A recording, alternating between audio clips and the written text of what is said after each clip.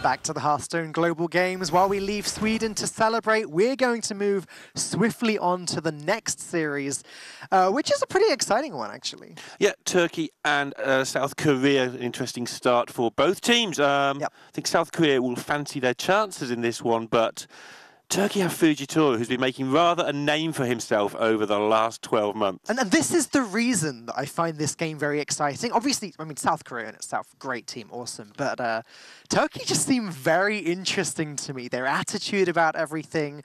I think they're going to be fascinating to watch throughout this tournament. Yeah, I agree entirely. Let's have a look at those teams right now. And there we go. Fujitoro is the big name on Turkey. He's not the anchor, though. Thunder Up is the anchor. Right. And South Korea, this team is just a monster. Datvivia is picking up 54 points in the first season. Second place, Thailand, I believe. Bangkok, HCC Bangkok. Indeed, he was. And Stilo also picking up points after. He's got 87 already for last call. And he was top 4 in Seoul recently, so...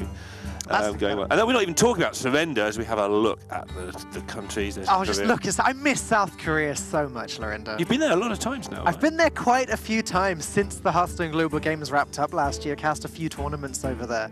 And I just love the place. And that's how I know Suni as well. And we together cast the G-Star Hearthstone Super Fight, in which he won, beating Pavel in the grand finals. Now, that's an accolade. Did you pick up much from the South Korean casters? They enjoy their Hearthstone. Should we be casting this in the style of the South Korean casters? I think our probably mics not. I probably don't think the world is ready for me casting in the style of South Korean casters just yet. But still, lots of good things to say about South Korea, and like you said, Turkey, Fujitoro done some incredible things. WSG winner. I mean, that's a big prize pool that he took away there, but it's not enough for him. Fujitoro's back, ready to compete in some more Hearthstone, and they're very confident between them. Yeah, confidence bordering on aggressive Arrogant? at times. Arrogance with Fuji. I mean, he started up a bit of a meme fight with Luca going into WSG. Luca, being the super nice guy that he is, took it all in good stead. And then it all went a little bit sour at times. But Fuji ended up winning that. They ended up playing in the final. The feud was set before the draw was even done. Now, production just kindly reminded us that South Korea is, of course, Raven's pick, or one of Raven's two picks, to win the tournament. And one of the reasons I'm really looking forward to today, actually, is because I believe every series that we are casting has a caster pick in it. So we've all got some stake in this. Yeah, we have. We have a stake in Hearthstone being amazing as well. Just finishing that point about Fuji, I want to know, he's okay with that solo stuff, but will he be able to actually work with a team? Like, he will possibly want to just solo carry everything, which could end up to some communications issues for Turkey. It all depends how he goes about it. Let's take a look at the picks and bans and get into this series. And there you go. Druids banned straight away, apparently. It's interesting. That's not what we'd been led to believe. But however, looking at the list we have on the screen, both Druids have been taken down. And yeah, there's definitely something wrong there because Druid's on there twice, so on the right-hand side. Okay, yeah, we'll get that one. But the information we have, which is probably correct, is that Turkey aren't going to get to play their Druid, but South Korea are. It's almost an exact mirror match. All 9 decks are the same archetype, apart from Cube Warlock and Even Warlock. There was one more I spotted as well. I believe one of the two. Yeah, Turkey actually bringing Quest Priest. Oh, I'd overlooked that. So yeah, completely out. Control Priest is just how I went with the archetypes. Sure.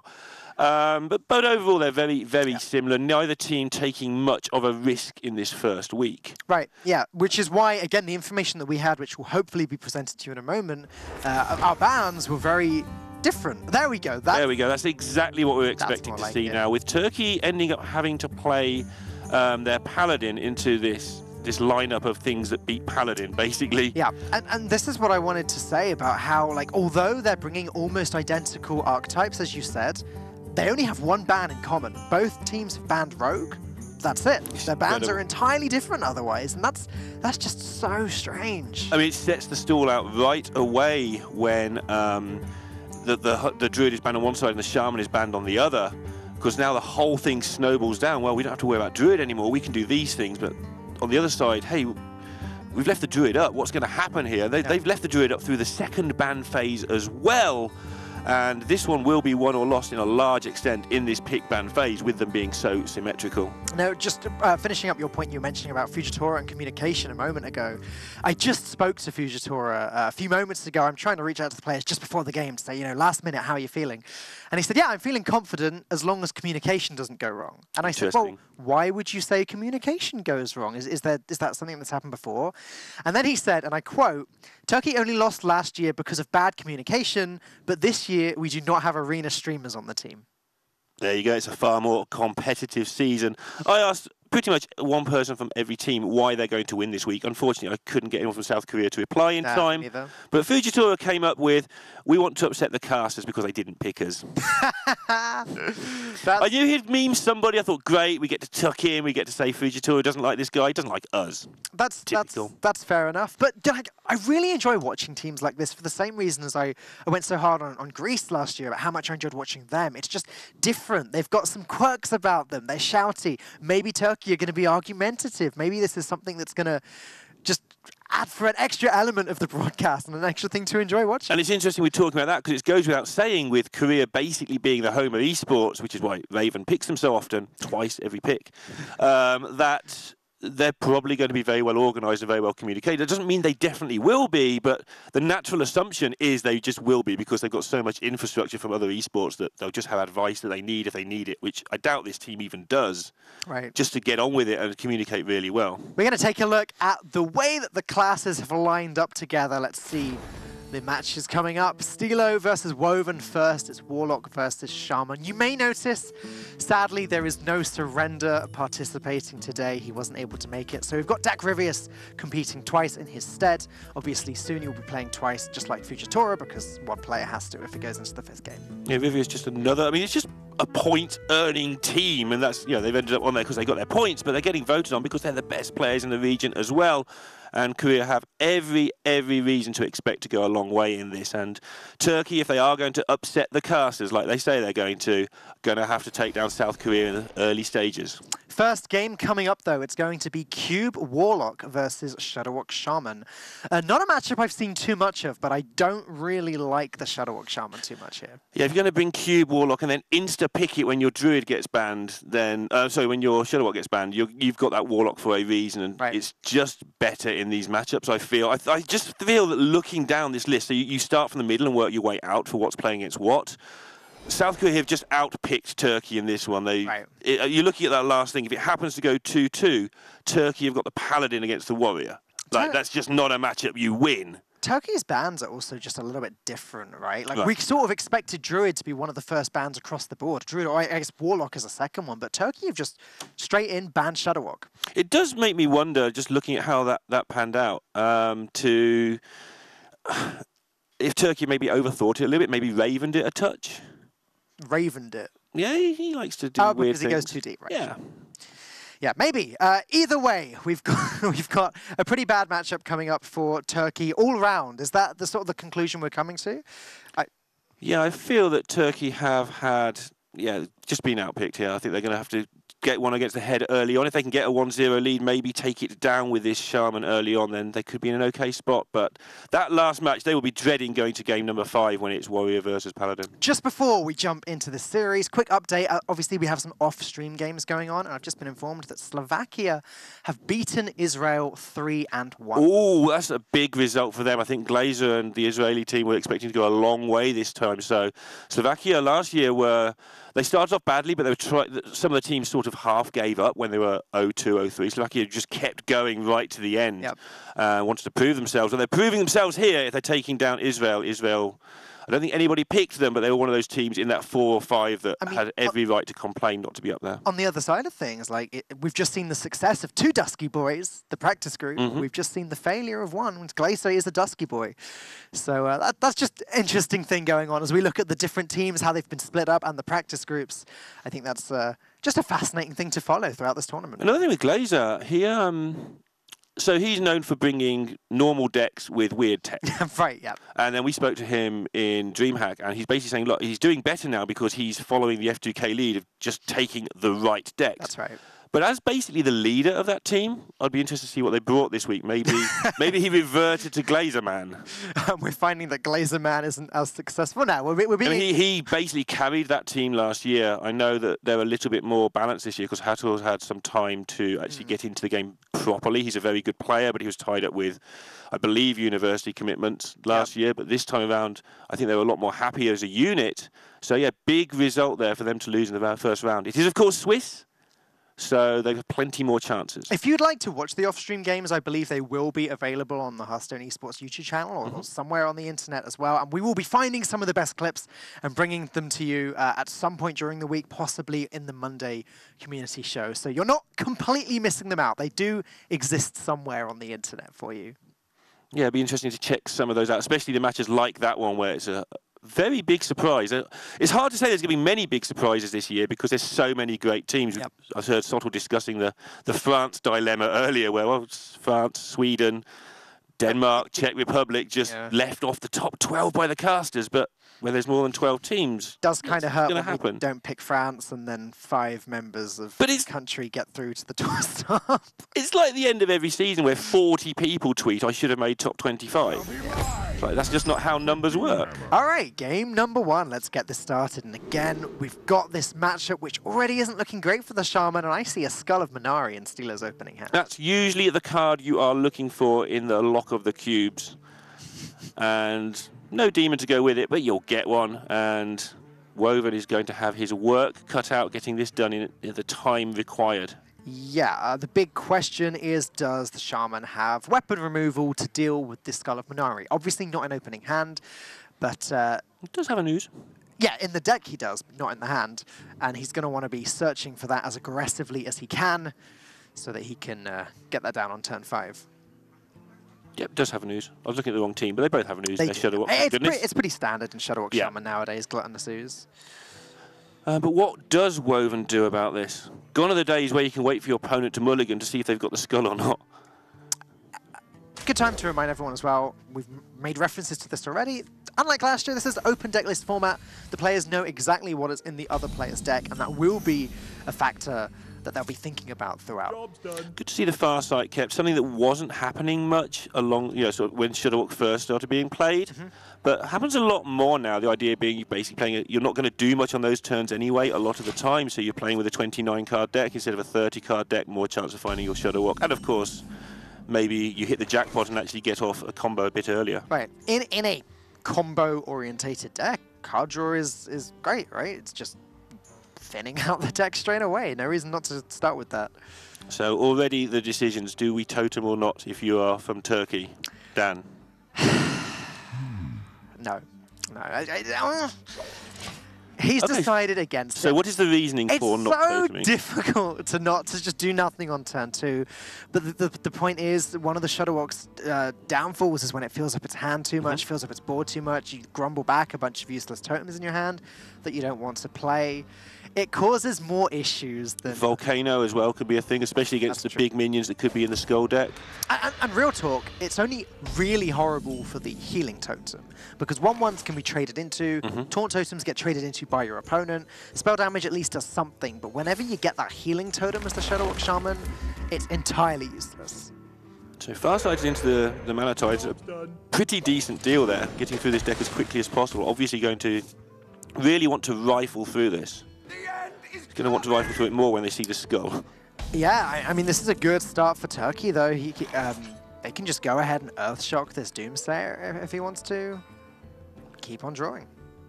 Yeah, it's not like you have to save the Earthshock for taunt minions or things. You don't taunt people to death. Fujitora does, but nobody else does. If there's a Void Lord on the board, that's great. That's 3 damage. If there's 6 Void Lords on the board, then it starts to become a problem. But 1 Void Lord, not an issue.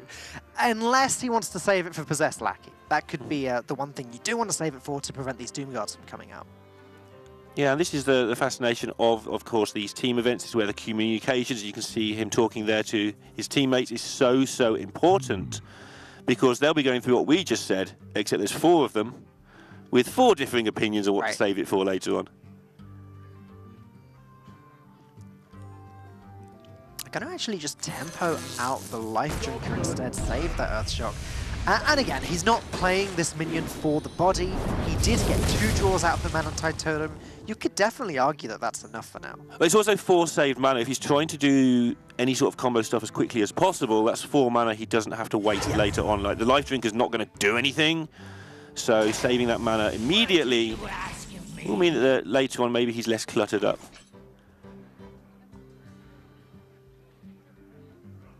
Now he's looking, yeah, he's hovering over MC Tech and Zola there just for something to do. And just to get him out of the hand as well. Unfortunately, like, you know, priority 1, destroy the weapon. Can't do that. So priority 2 is, yeah, just spend some stuff from the hand. Glacial Shard is one of the better resources, can be used on a Giant or a Doomguard later on. But hey, he's got a second one, and now he's got a third one. So many Glacial Shards. This also potentially allows Turkey to grumble back Zola next turn if it sticks. Oh, Dark Pact picked up there for South Korea. That's obviously a big deal if they can get 1 more mana. Which they can't. That's not quite how the game works. But next turn, if the Doomguard's alive, then that cube and that Dark Pact are going to start to do some horrible things together. It's now down to Woven to clear up that Doomguard while there's still time, but there's another one drawn, so now Woven also needs to pick up some weapon removal. Yeah, now he also needs to pick up a bit of a miracle. He could borrow a mana from Twitch chat sometimes. They have spare. Well, there's Shadowwalk, so Turkey sort of have their win condition. Okay. But they're not there yet. Yeah, could do with the Chain Gang, I guess, but... Chain Gang? Yeah, Chain Gang. Yes, Chain Gang would... Missing out the first word confused the heck out of myself there. Saranite Chain Gang is pretty mandatory to win this one. Still not drawn yet. Maybe Woven just dumps Grumble here because... Nah, he does need to play around the cube. I think he needs to deal with this. I mean, you can Glacial Shard this and hope that there isn't a second Doomguard or a cube or anything. So yeah, that's just grim. I'm shuddering because I can see the cube there in hand. Shuddering. Yes, and walking. Shuddering. I'm not walking. You're walking. Okay. Well, again, the decisions this time are different to previous turns where he's actually got a wealth of options, but none of them are particularly good. And he's going to go with a occupy the board and hope it all goes away play. Again, it's horrible, but I feel as though this is the play to win. It's just get to that turn 9 Shadowwalk any way he can. He's hoping to draw the Saranite... I forgot the name of the card then. The Saranite Chain Gang before turn 9, so they can go ahead, play that, and get to his win condition. But sadly, there are going to be at least 4 Doomguards hitting him in the face this turn. That's 20 damage. Yeah, with the Hellfire as well available on later turns. But obviously with Healing Rain being a thing, they don't necessarily want to leave this 7/7 hanging around. But they're not messing up. They're fine hitting their opponent for 20, it turns out. Yeah, I agree with that, because how much work does Healing Rain actually do? With only 7 mana, Woven cannot clear the board and cast Healing Rain, so he's in trouble, and there's no Healing Rain in hand. Yeah, there's a Volcano, which actually would end up leaving one of the Doomguards up nearly all of the time as a 5/1. There's a shard, though, so he can Volcano he can finish them off, yeah. And then hope your opponent has run out of demons, which he has, but he hasn't run out of giants or lackeys or hellfires. If he draws another hellfire and borrows a mana from Twitch chat, then he's fine. Where are Twitch chat getting these extra mana crystals? I don't know. I've been trying to get them for ages. I want some. Yeah, Woven needs about 9 of them right now. Yeah, and some more cards.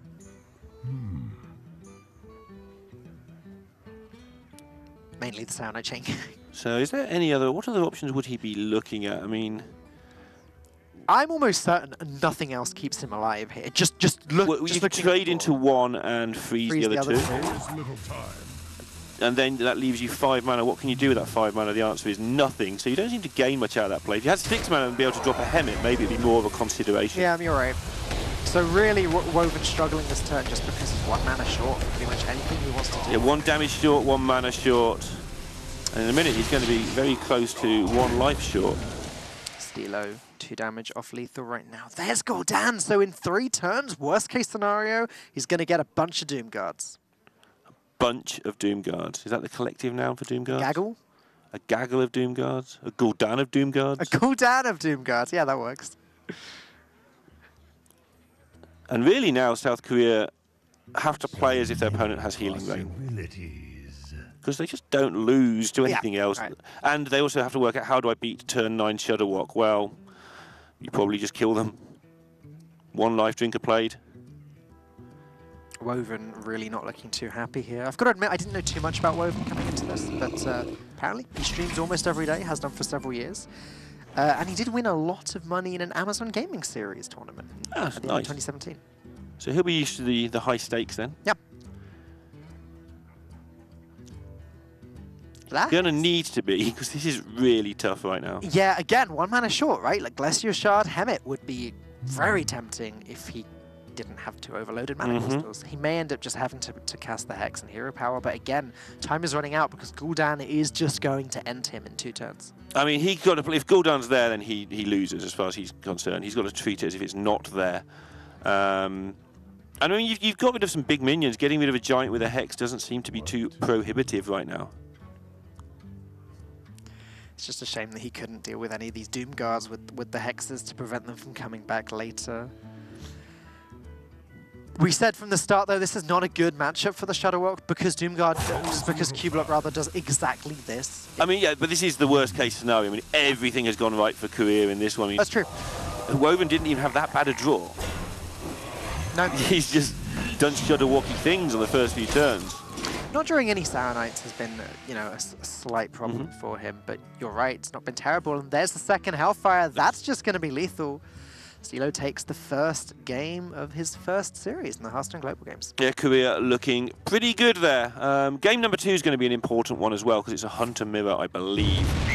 And that's obviously, when you get a mirror match in this format, it's a straight 50-50, absolutely nothing to discuss, except it's very important to win those ones. Yeah, not going to be any big one-sided things there, but South Korea going to be celebrating their first win. It's a big deal, right? You're going into this new tournament, not a new tournament, but the new year of this tournament, and you get the very first win of the series.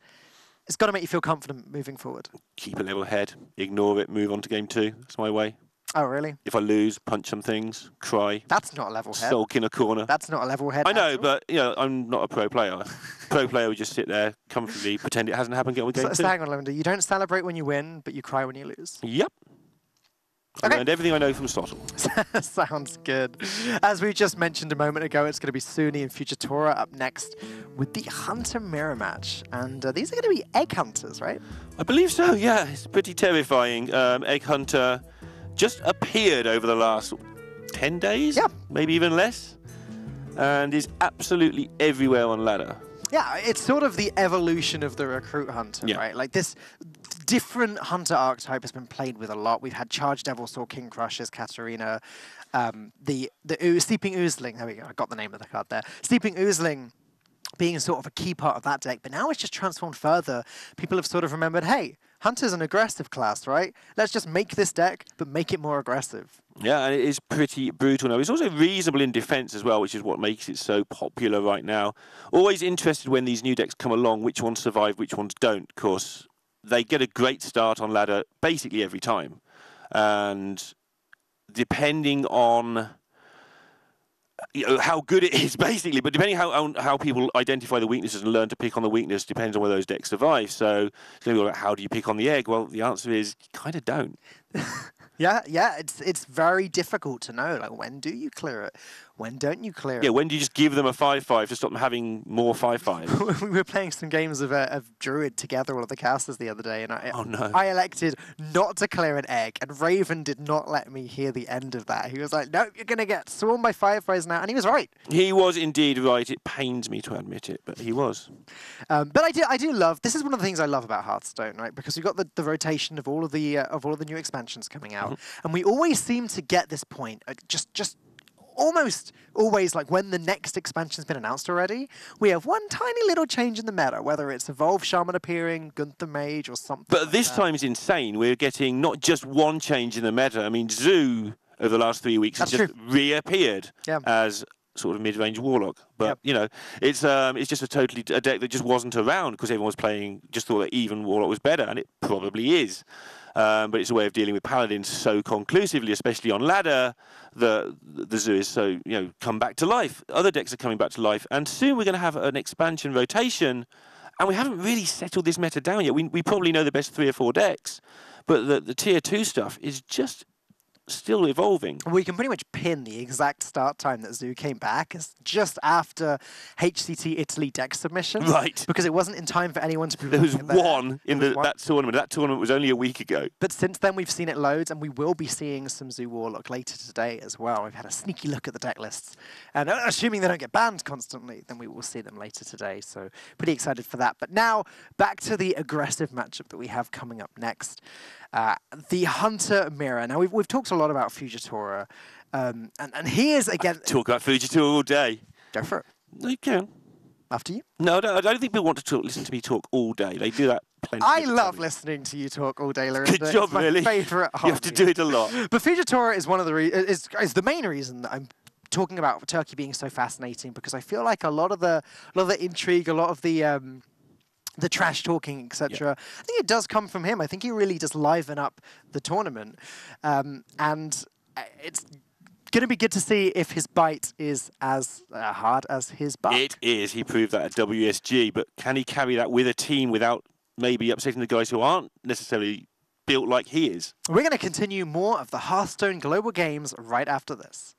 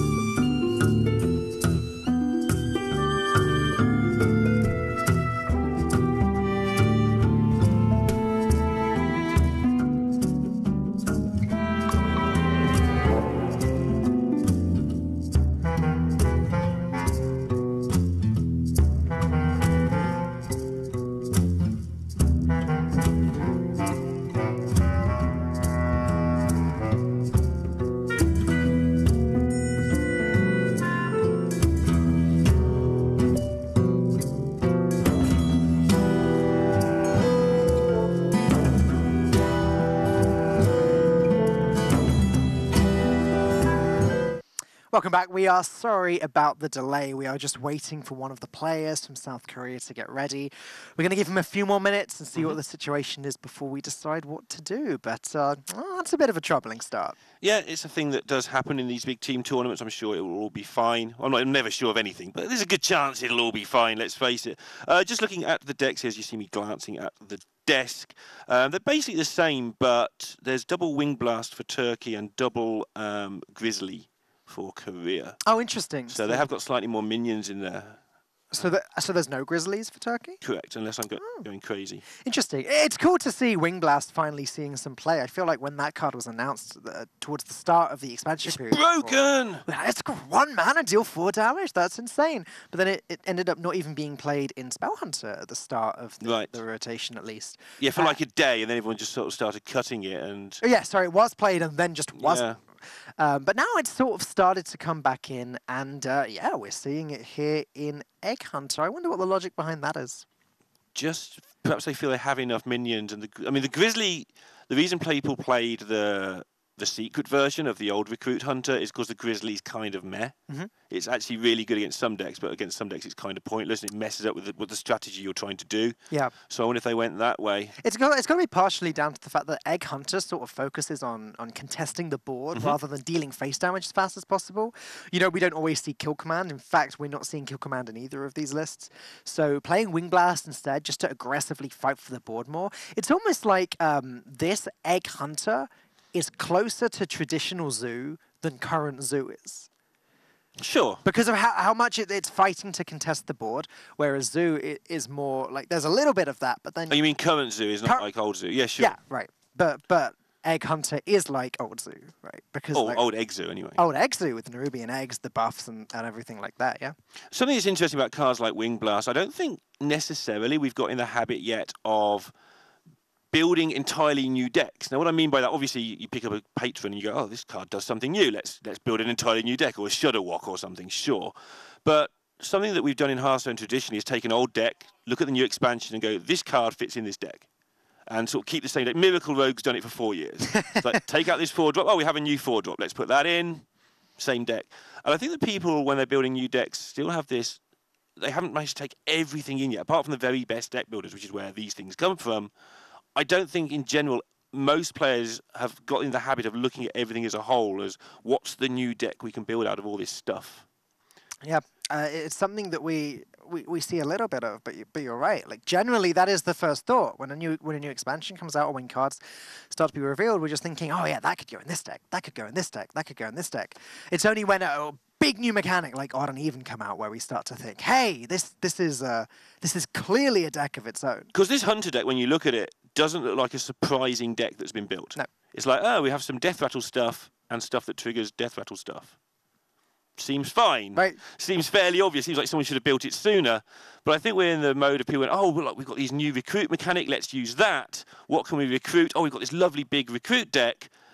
And then people sort of go, oh, yeah, we can play dead in that. And then, oh, yeah, egg. It seems to work backwards from how you would normally build a deck in some way. And hey, Recruit Hunter is still a very strong deck. Clearly, in terms of today, we're seeing a lot more Egg Hunter, and that seems to have overtaken it in popularity and in power level.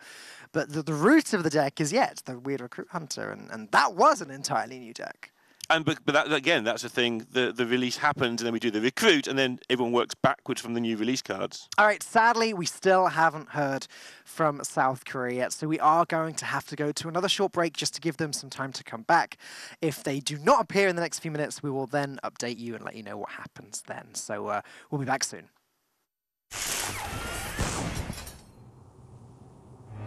Whoa, what happened? There was so much low-budget CGI. Whoa, that portal must have taken us to the Netherstorm. Dave, Hadija, Jamaro, Peter! They must be here too.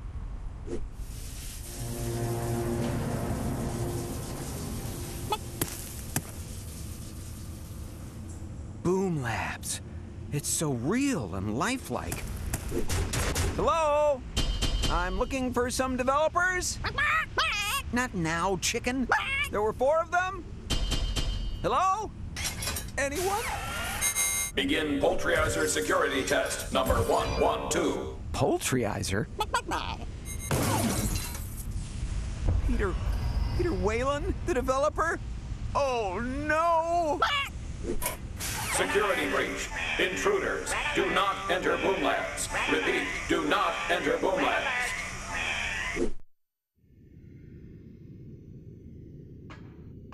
Oh, there's got to be something in here that'll get you de-chickenized. You there.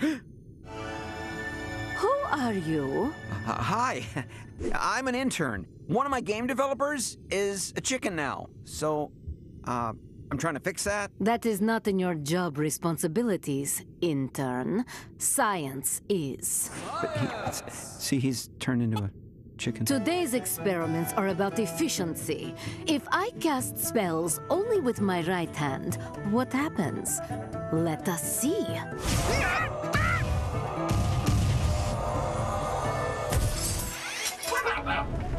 A curious result.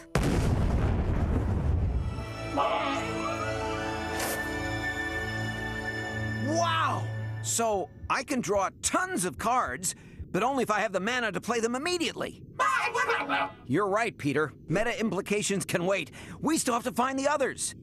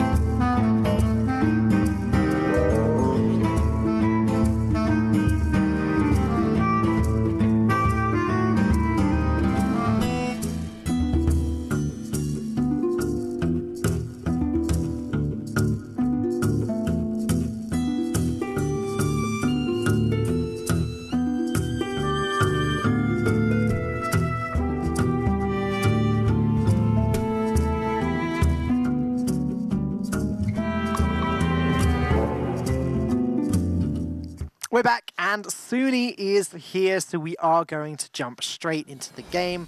Apologies once again for keeping you waiting so long, but it's time. In case you've forgotten, it is going to be this Hunter mirror. It had to happen sooner or later. Got him. And we're going back to a break. Thank you for watching. Goodbye. Dan just surrendered this situation. Sorry. I'm going to get him. Got 8 weeks to get him. I think we started on a high note, guys. And yeah, we talked about the differences there. It is indeed Turkey who are playing the Wing Blasts and South Korea who are going to be playing the Witchwoods. Otherwise, it's very much the deck you all know and love / hate from ladder, depending on your point of view. Yep. And see who gets the quick start. And again, only if you've been playing for like the last, what, 4 days? Sure, yeah. Yeah, this evolving meta, sometimes forget that 4 days is a long time in Hearthstone. So how important do we think, I have to admit, I have no experience in the mirror whatsoever. How important do we think Play Dead is in this mulligan? I mean, I'm looking at Suni's hand and thinking I keep it. Yeah? But in terms of keeping it in general, I would say it's more important to get your minions down. And like Turkey or Fujitora has the Stalker and also Play Dead. Surely he only needs one of those. Yeah, you would think that he'd keep the minion just for some sort of presence as well. But he just gets rid of a lot, and he's going to go looking for the big stuff and the good stuff. That's bad. There's the good stuff. Oh my goodness, this is going to be a nail biter. It is, and it's going to be brutal. It's going to be interesting to see how the board gets established. And the double egg, not quite so useful because you can't trigger the second one, but still fine. It's an important game for Fujitora actually, because as we've said, looking down at the matchups, it's very South Korea favoured, this whole series. So Turkey need to take every win that they can. As a rule of thumb, if a deck is named after a card, you want that card. So, Egg Hunter. Just look at South Korea's hand. 2 eggs, 2 activators for them. Whew. Yeah, Turkey's not too far behind either. Coin egg into Terra Scale Stalker is just absurd. Yeah, it does look really grim for Turkey. And we see this with giants in like even lock mirrors where one player gets 2 giants and one gets 1. The one with the 2 doesn't even have to bother trading. They get to constant attacker's advantage, just go face. Then the guy with only 1 has to trade, and then you hit them with the other one, and suddenly you've taken 16 damage. And this has hallmarks of that written over it, where Suni's just going to be able to attack with 5/5s, and Fuji's going to have to trade into those 5/5s just to stay alive. Yeah, this is... I was wondering for a second if it's better to coin out the play dead on the egg next turn, but I think this is slightly better. He just ends up with a similar board, but better doing it this way as he gets the Terra Scale Stalker body as well as the 5/5 next turn. Yeah, now he's hovering over those two as if there is a decision to be made. Typical Fujitora. Just trying to mind games, Suni. I mean, the hand Suni's got, Fuji could end up with egg on his face here. But, yep, does set up the second one. I'm so done. Can we have Derek and Gaskin, please? Maybe next week. All right, and now it's just about the timing of all this for South Korea. Do you want the 5/5 now to begin the beatdown? Or Yes. to get all of them in one go? I wanna beat my opponent down straight away. I can't see too many advantages to putting down the second egg here. It's not like it really changes anything on the board, but this does change a lot. This is suddenly, oh look, Fujitora, this minion beats you in 6 turns on its own. Fuji not impressed with that. It seems to be keeping an eye on him for the communication thing. I think that was a big thing that could have gone wrong in this, and he does seem to be very focused on talking to his teammates and not just soloing this. I mean, and so he should. Thunder Up's got a lot of Hearthstone points. He's not impressed because Suni has drawn, as we refer to, the nuts. The absolute. And now he's just on the defensive. He's got a 4-mana Wing Blast, this Devil Saw. And obviously hit the candle shot into it because he's got no way. Well, he could play the Scale Hide, trade that into the 3/3, and then Wing Blast the 5/5 for 1 mana. Yeah. And I mean, we talked about Wing Blast uses earlier. You can also, he's not going to do it here because he's too far behind. You can Wing Blast your own eggs at times as well for very little mana. Yeah. You candle shot into something, suddenly you Wing Blast your egg. It's not quite as good as Play Dead though, is it? It's not, but if you want 3 Play Deads in your deck, for instance, and you're only allowed 2, sometimes you have to make do with a second prize.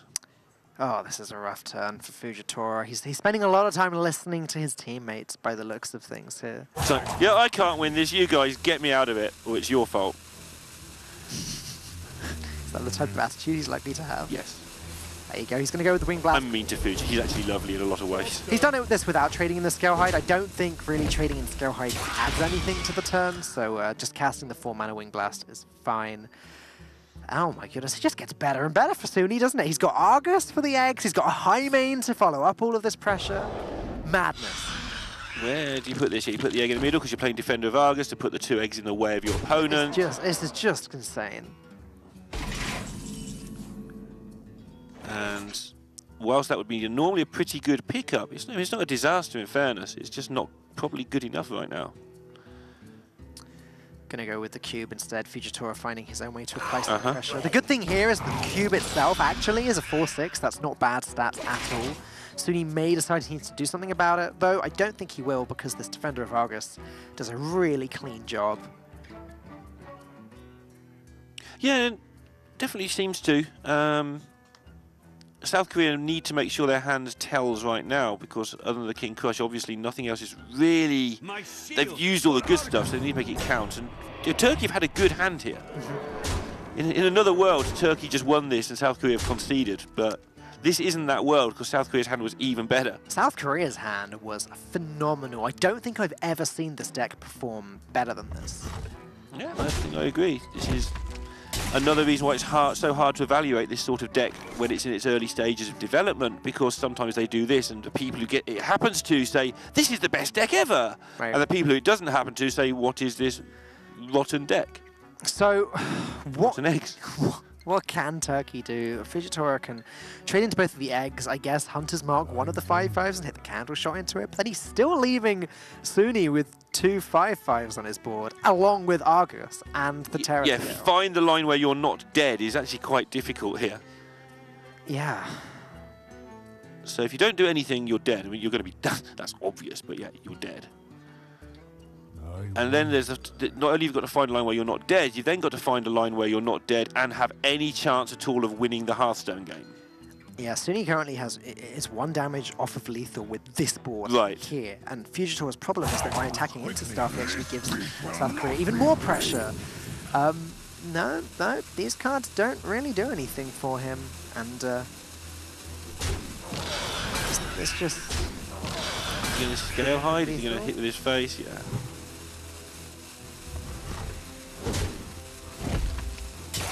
Well, that's just lethal. 10. Lethal on board, right? Press the magic button. That will indeed be lethal on board. Definitely lethal on board. Okay, I'll take your word for it. No, yeah, because you've got a button that does 2. Yeah. Fuji works it out as well, just as quickly as I did. Yeah, and unfortunately for Turkey, they lose the game, which I think was just so important that they won, given how that was the 50-50 matchup. Right. And moving forward, it's mostly bad matchups for Turkey. And even the first game, like turning over the Shudderwock with the Shudderwock wouldn't have been a thing that was impossible to do, and they lost that as well. Now they're going into Druid versus Priest on the side of their Priest. Not good for Turkey. I have to admit, again, not a matchup I'm too familiar with. Malagos Druid versus Quest Priest. I'm not too familiar with Quest Priest as of late, actually. A little while ago, it seemed to be popular for a week or two. Like I said, I totally overlooked it when you said it. I'd just gone through, looked at the cards from the bottom up and gone, it's Mind Blast Priest. Yeah, and that's a very easy mistake to make. The only logic I can think of is that the Malagos Druid does run Alexstrasza along with the combo. So as well as being able to pressure the Priest down early, which it can, you know, the Priest plays Amara, heals up to 40, Alexstrasza happens. Yeah, it just, well done. I did 25 my Alexstrasza instead of 15. Counterpoint to that is that there is the potential of the Priest to go Amara and then Zola the Amara to play around Alexstrasza. But then they've got to play around the fact that that South Korea can just one turn kill them with Alex hitting the twig and then do other things there as well. Let's take a look at this coming up game. As we said, it's going to be the Druid versus the Priest. Yeah, and Rivius has been on form, or Rivius has been on form all year, multiple tournaments. He's been so close to everything. He has qualified for Tokyo as well as coming second in Bangkok earlier in the year. That's right, yeah. Just started off as a points monster. He's still getting a lot of points. He's on 96 towards last call already. That's not counting his Tokyo points. Yeah, I have to admit, I believe Softlin and I both overlooked him when we were at Bangkok at the time. I remember that. Obviously, we knew that he was coming second or in the top 2, and that was great. But we didn't realize he was one of the top few points earners as well. And that's a lot of respect that we have to give to him for being in that. In fairness, he had a pretty goofy lineup there. So, you know, sometimes when you don't know a player so well from a region you're not so used to, you look at a lineup and go, "Who's this guy?" It turns out that this guy was actually the guy who was running away with the points in the region at the time, and continues to put up good result after good result. By goofy lineup, you mean Prince Tal'Darim and Ironbeak Owl in the same deck, which should not work at all. But hey, very Pretty good result indeed. Now, I'm still torn, actually. The more I think about it, I'm talking myself into the Priest actually being in a good position in this matchup, because it does run Gluttonous Ooze. So if it shuts down the Mali Druid's weapon, if it heals up to 40, if it Zola's the Amara, that's the key part. If it plays Zola the Gorgon on Amara, how does the Druid then win? Yeah, I mean, if it does all of those things, there's a lot of ifs in there. There are a lot of ifs That's in the this thing thing. when you're looking at matchups like that for me, is the more ifs you have to use, the more you're trying to talk yourself into something. That doesn't always mean you're wrong. I have been talking myself Exactly, into it. right? I've did a really good job. Then you have to work out what are the chances of these things actually happening. Yeah. And I mean, the chance of Druid getting some ramp and doing naughty things is pretty high. The chance of the Priest getting their cards in the right order, okay, they've got quite a bit of card draw available, I believe, but not quite so high. A lot of the Priest is about survival. They've got Spirit Lashes in there, those sort of cards, which is just completely dead cards in the matchup. So, key card for the Priest, Gluttonous Ooze. Other key, the next key card for the Priest, I guess, is the quest itself, because the quest has to be completed and then get up to 40. And then the final key facet of this matchup is, can the Druid get the Priest in the position where they have to play Amara early? Right. If yes, then Amara gets played, then Alex happens and they win. If no, then Amara can be saved for this Alexstrasza turn, and then that's a big issue for the Druid. So the use is the key to that. I think so. agree there. I think so, yeah. And then you've just got to get the ordering. And again, you do get some time. So interesting to see how that ordering works out. South Korea currently 2-0 in this series. This game is imperative for Turkey. They have to win this, or they are going to take their first loss at 3-0. That's not where you want to be. Really is not. I mean, tiebreakers are not a thing. It's almost certainly a clean cut, I believe. So it's as well to lose 3-0 as 3-2 in this particular event. But like you said earlier, you want to get that first win on the board and all those other things that people say. Of course you do. If you lose 3-0 in a team event, you've got to make sure the team gels together. It's like, okay, we lost this as a team. We move on to next week. That's the issue, deal. right? Like, as you said, tiebreakers aren't necessarily an aspect that we're thinking about, but emotionally, like, it does not feel good to win, to lose 0-3. It feels very good to win 3-0. I mean, in fairness, you can go home and you can reason it. Okay, we got outpicked. How do we fix that? Then you look at what happened in the Hunter Mirror, and they haven't lost yet, but what happened in the Hunter Mirror, you go, well, we can't fix that. We lose that game 100% of the time, so let's just move on with our lives. Yeah, it's going to be all about that team sort of getting themselves together if they do take this loss, rationalizing it, realizing, hey, sometimes it can't be helped, getting together, and just trying again next week and not letting this affect them too much. Yeah, and they've still got to get through this yet. It's the Warrior and the Paladin at the end that's just terrifying me. They've got to beat Warrior with Paladin. That matchup is just so difficult. Anyway, into game number 3. Let's see how they progress with this Twig in the opening hand for Korea. All right, yeah, Twig is there. Thunder Up is going to want that Ooze pretty badly. So I would imagine a pretty quick discarding everything other than the quest. Just as Rivius discards everything other than the Twig, and he gets Wild Growth too. This is going to be a blisteringly fast start for Rivius. Yeah, it's pretty silly when you get that going. You do end up sometimes the decision, when do you Twig? Like, if you get it going too quickly before you get all your other stuff, do you really want to blow your own Twig up? Depending on your other cards. But with this particular hand, they are going to be able to apply so much pressure. You have to trust Druid decks. I feel as though cards will come. All he needs to draw is Nourish or Ultimate Infestation, and he's good. Yeah, and that's the thing. Druid decks are so consistent because of all that great card draw, which is kind of irritating. Rivius is also running 2 copies of Branching Path, 2 copies of Ferocious Howl. There aren't that many cards in his deck that don't draw him cards. That's the thing. And there's Malagos as well, picked up right on cue. Well, not right on cue, a little bit early. It's good to have, though. Yeah, I think when you get this sort of hand, you're not as disappointed as normal to get the Malagos early. You'd rather it be there than card number 30, I think, in this particular situation. Thunder Up has managed to get a slightly better hand after the mulligan. At least you can do stuff now. Yeah, Loot Hoarder is invaluable in this deck. Not only is it a proc on the quest, but it's his cantrip. It's his way of drawing through the deck and getting those key cards like the Gluttonous Ooze. Turkey the ones with all the pressure in this match. Not just because they're 2-0 down, but because in the actual game happening right now, they're the ones whose decisions are going to change the outcome. Like South Korea, looking at this hand, they're just going to do the things they can do.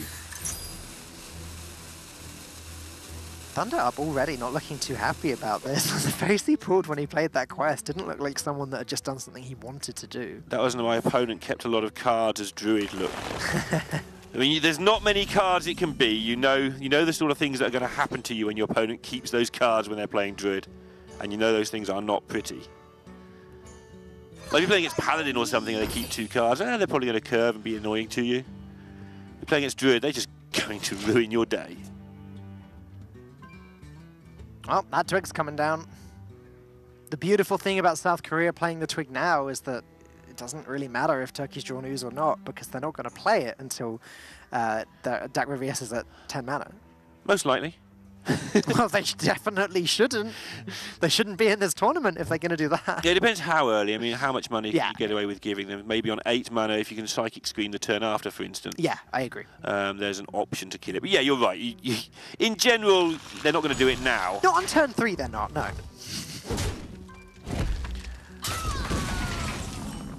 But yeah, okay, these are pretty much precisely the cards that Turkey Right. wants to draw at this point. Just everything that goes towards the quest.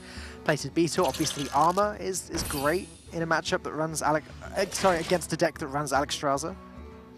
Yeah, just damage that can't be undone. You've actually got to find a different way to deal it.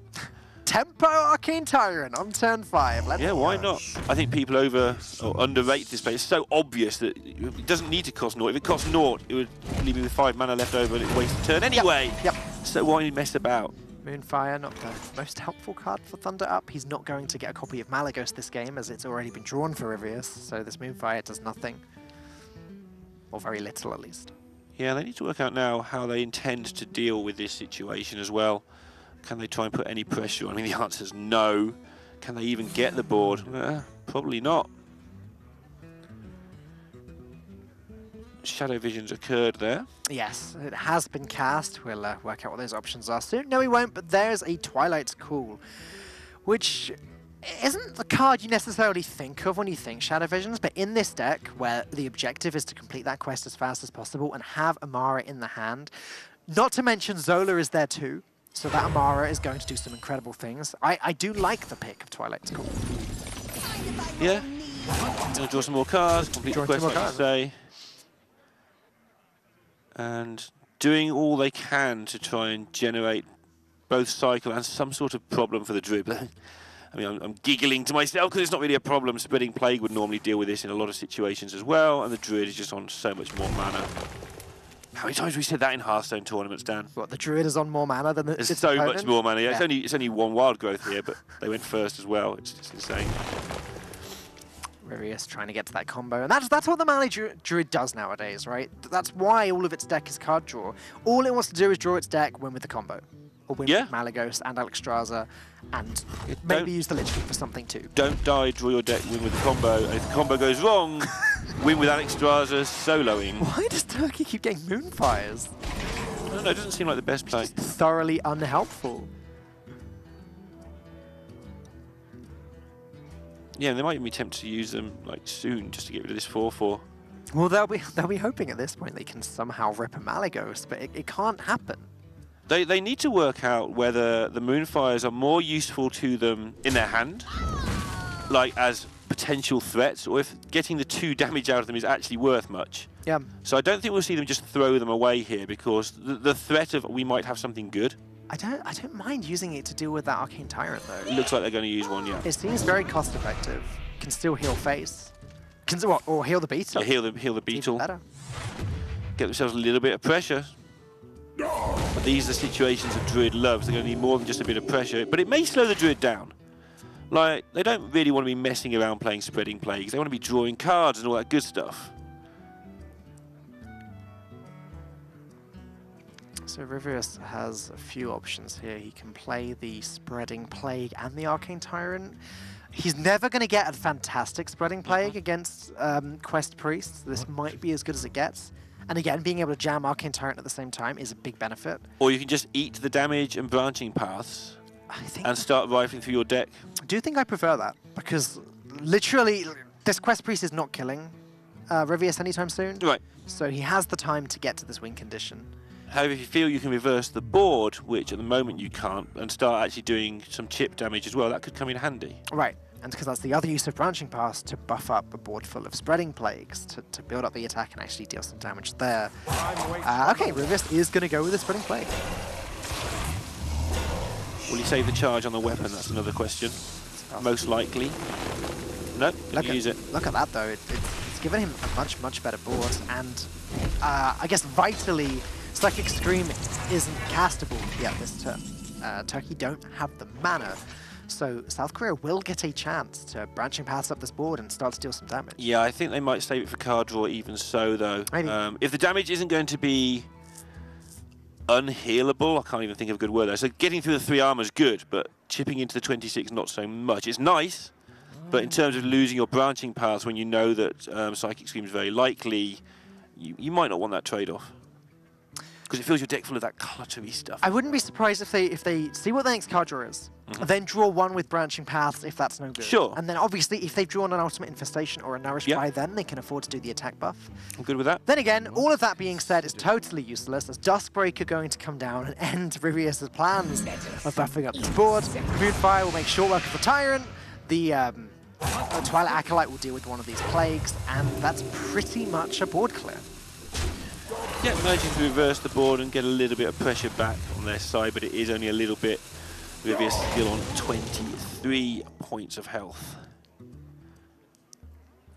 There's Nourish, okay. So Rivius almost has the tools he needs to win this game. I mean, he can even consider using the Innovate. If he casts one or the other, the Branching Pass, Nourish, draws some cards.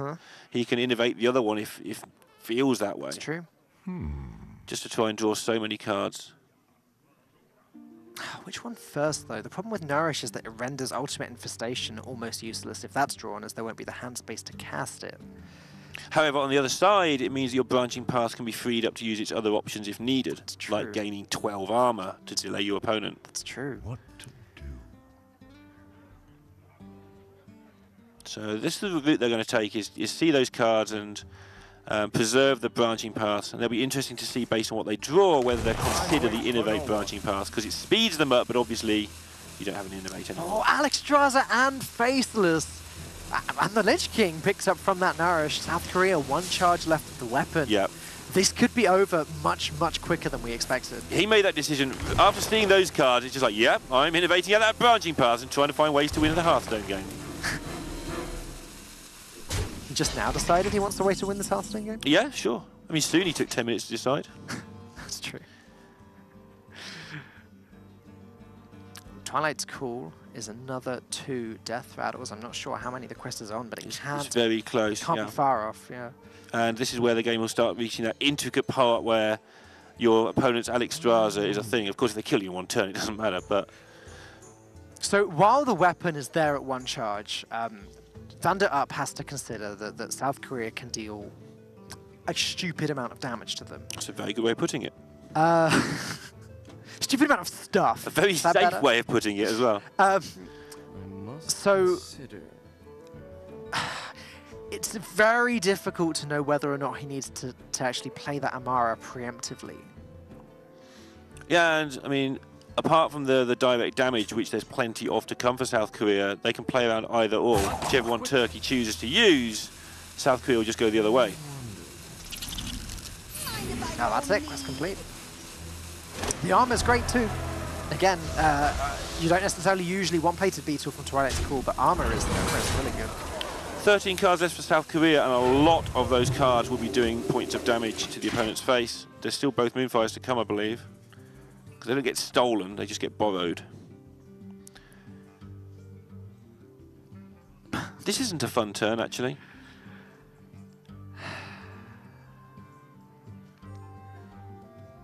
There's no Moonfires in South Korea's hand. That's the big issue here, because you know, there's definitely an argument for Alexstrasza hitting the weapon, Malagos, Moonfire, like if that was available, right, he'd love it. But next turn's not looking nice either. If they're going to UI, they haven't got a way to empty their hand right now. Not a satisfactory one. So he can play Starfall, That clears everything except the Twilight Acolyte. Could even Hero Power and hit the weapon in, although that's then a waste. That's the combo dead. I mean, I think they want to do that, but the problem is they're looking for damage, and that just removes them. Alternatively, Rivius could just dump the Lich King. Time waits for no one. There are a lot of cards. Yeah, that feels like the default play. Yeah, I agree. Like you were going to say, there's plenty of stuff that could come from that. There's a lot of Death Knight cards that could be helpful. He's going to just drop Malygos hitting the... Okay, it's combo time now. He's going to have to be pretty quick. There is an issue with this, and that issue is Psychic Scream sitting in front of us. Right, but the other side of it, you have Ultimate Infestation, and you have 2 Malygoses in your deck. 2 Malygos. Maligeese. Maligai. I like Maligeese, we'll go with that. So I think that's what took so long there. Now this is on the board. First of all, your opponent, if they don't have Psychic Scream, you're in a rather good situation. But there's only so much damage Rivius can deal with 1 Malygos at a time. And again, we're looking at 2 Amaras, essentially, in Turkey's hand. Thunder Up can restore his health to 40 twice this game. I'm really starting to wonder how South Korea get through this. A very good Lich King. I mean, Turkey have drawn a lot of extra cards as well. As you can see there, Korea only 2 cards behind in their deck. Maybe they just feel that Turkey can't ever kill them. I guess. And then they'll get it done with a Lich King or something. There's also the very real potential that a Malygos sticks. There's only 2 Psychic Screams, one's already been used. Right, so going, like you say, you can't have it all in one go, but if you just run Turkey out of stuff, you'll probably find a way to get the victory. So in that turn, South Korea decided that they want to take the long con that game. I mean, what can Turkey use to remove Malygos? They've got 1 Cabal Shadow Priest. Right. They can go Acolyte Shadow Priest, 1. Yeah, it's just going to stick. You've got 2 of them. Yeah, they're not going for the long game. They've got both Maligeese back in hand already. That's not a long game at all, yeah. Second Psychic Scream is there, but again, you can only scream 1 of them. And it comes back again, so that the inevitability is what they're playing for. And there's a Cabal Shadow Priest drawn, though. So if Rivius does just dump Malygos next turn and play a Moonfire, Turkey just steal it for themselves. Shame Turkey used those 2 Moonfires they had hanging about in their hand, really. I was saying there's no way that they get one, but there you go. I hadn't considered that option. Yeah, they could have had 10 damage in hand right now, in the most spectacular of fashions. I clearly hadn't considered Psychic Scream either, so that's my bad. There's always a way to get a Malygos, apparently. Yeah, there must always be a Malygos. Must consider. Or 2. Or more. Some integral number of Maligeese is always available to one. So, Thunder Up. He's got that Bone Drake in his hand. I wonder what dragons could get him out of this. Gonna go for the first Amara. Yeah. Dumping an 8/8 on the board's not so bad, I guess. I mean, this seems absolutely fine, right? This is what you were talking about at the start. Amara Zola is such a key combo in this deck, yeah. Ooh. Not that Swipe could... Well, no, Swipe probably would have been played with a Malygos at some point, because again, it's going to stick. So that burn kind of sucks for Rivius. Don't forget as well, they had the decision to make with the Twig based on the fact your opponent's going to ooze you at some point anyway, so you can't hold on to it forever. Lorinda, I've just realised something very stupid. Oh dear. We've been talking about inevitability and South Korea beating Turkey because Turkey can't kill them. Turkey have Archbishop Benedictus in the Oh, deck. do they? So we're talking about inevitability. Right. I think we have to give Thunder Up the win there. And again, this play we've been talking about for the last few turns, it now happens. That's bad news for Rivius. That's really bad news for Rivius. So while you were exploring that avenue of caster silliness, yeah, the other thing is the ooze was going to come at some point, so Rivius had to use the Twig before he got nothing from it. Yes. Because they were quite away from getting the direct damage. You're right, yeah. So that was the assessment there as well. But like, this game seems to have so many levels to it, because you say, yeah, but then this happens, yeah, but then this happens, yeah, but then this happens. That's Hearthstone at the moment. But now we're at, okay, Benedictus happens, then what? Then everyone gets loads of cards. No, then Turkey get loads of cards. That's the issue. But can they use them? If but whose side are they on, Falk? The cards. You don't even know anymore, do you? I have no idea what's going on right now. The other thing is that Thunder Up can get a better Benedictus if he can Psychic Scream Malygos again. Waits for no one. Yeah. And then he gets another copy of his very own Malygos. Yeah, Korea needs to try and set up a way where they don't have to face the second Amara, which is going to involve getting a board and then Alex Strasing and getting a lot of damage done in one go. And they feel this is their best chance of doing that. One card's going to get burnt here. Okay, it's not Benedictus, that's key. Benny is fine. So yeah, I mean, I'm looking at Psychic Scream from Thunder up now, and then Benedictus, and the great thing is there, if he Psychic Screams his own Zola into Revius's deck, then Benedictus, he can play Amara a third time this game. You're a fan of this, aren't you? I am a big fan of this. This infinite loop. It's not infinite, but it's infinite enough. Well, Korea are trying to find ways to set up the bypass for the Amara, which is just, well, I play Alex Strasser and I kill you. Not quite there yet, and of course the second Psychic Scream is making that very difficult.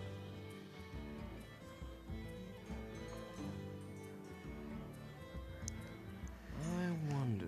Thunder up trying to work out the pros and cons of this Benedictus.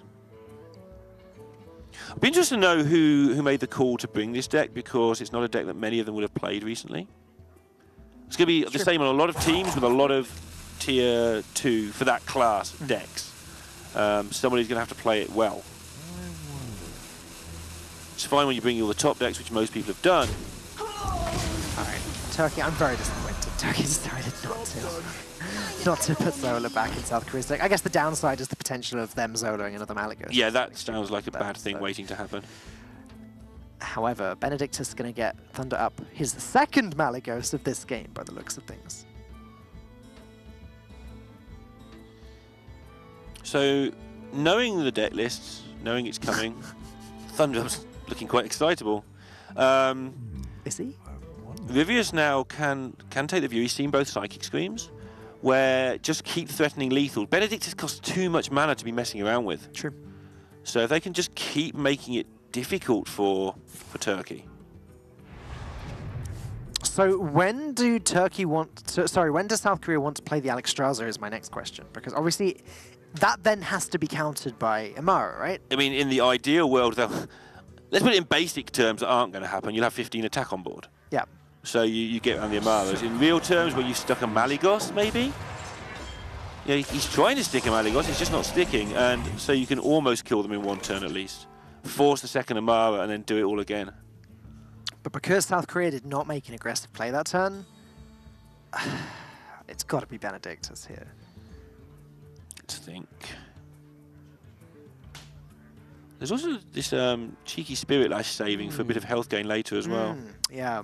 Not that I don't think that's going to actually come into anything. But I don't know how much health game Turkey are even ever going to need this game. I think with the Quest Priest, with the Amaras, with the Psychic Screams, and with Benedictus, they may have tied this one up. Maybe. Shadow of Death is going to I definitely get the point. Yeah, Shadow of Death is going to be important. It's a case of whether... Because now, of course, the deck is diluted with stuff they don't necessarily want. Yeah. Whether Korea can get a Lich King to stick or an Alex to stick. But there's the second Shadow Word Death. Well, that's interesting, because obviously they played the Visions first because they didn't want to draw a Swipe or a Spellstone or something that they didn't want. They wanted that Shadow Word Death. So it's kind of ironic that that was then the first card they drew after Benedictus as well. And that does seem to have really made things difficult here. Thunder Up is going to struggle to Duranda win now this game. However, fatigue is a very, very real factor here, and I really don't see Rivius dealing the damage. Yeah, well, he's decided he's not going to win the fatigue, so the only way to win the game is to deal the damage, and you've got to do it twice. So he needs a couple of turns in a row which burst things onto the board. I can't see it getting done either.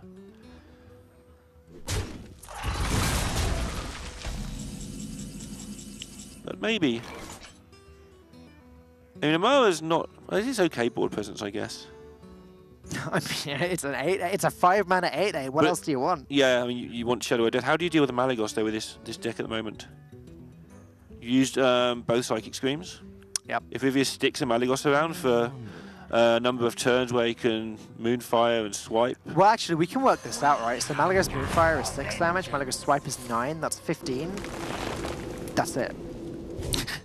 like, and then obviously Malagos' attack power is something to consider. But Malagos, even with all of the spells that Rivius has left available to him, I don't think that gets past 40 health twice. I mean, it does sound very difficult, but that's his route to trying. We're at the point where Thunder Up's like, yeah, okay, I can't deal with your Malagos. I mean, he's still hoping for, look, if there is only one Shadow Word Death, he could stick an Alexstrasza or a Lich King.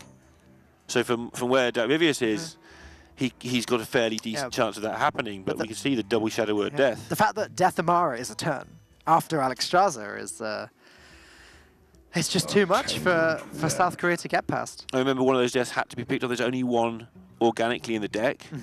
So again, Korea playing on this position, they feel that one of those will stick on the board. Or they'll have a good idea that Turkey made a great play taking out Shadow Word Death.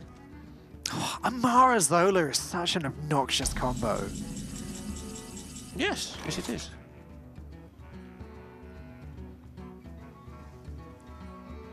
And the only thing about Zola in this deck as well is you can play on Benedictus if you want instead, you know? That's just an alternate win condition against a deck that can't deal so much burst damage.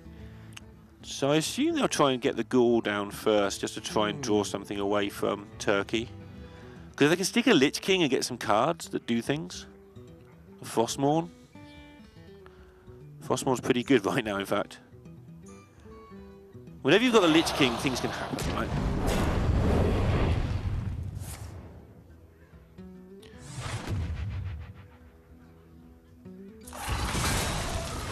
So doing all the damage they can to Malagos, but it's not enough to kill it off.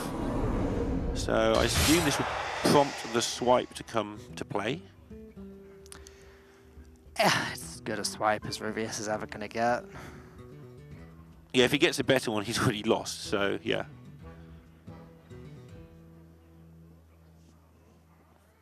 Do you want to plague first? Not really. You get one minion with it anyway. My thoughts are plagued. By spreading plagues? What else could you do? And there's no reason to let your Malagos die. You just need to do damage once with spells and once with big board, right? All right, let's save the swipe, assuming Malagos. If Malagos couldn't be dealt with last turn, it can't be dealt with this turn. That's fine. Shame they couldn't find a way to get a big minion down, but they did find a way to get the 5/5 down, which is testing for those Shadow Word Deaths. And actually really annoying for Turkey because they haven't got that many big minions left to challenge the board. The biggest minion is Amara. Well, they don't mind if Amara's played. Never mind any of that. There's Alexstrasza. Now they're in the position that we were talking about a minute ago. I mentioned it earlier that if South Korea can set up a situation where they Alex and can do 15 on the same turn, then they can win. Well, they're in a position where they can do 40 right now. So... But look at the follow-up. If next turn, I'm just ignoring Thunder Up for a second here.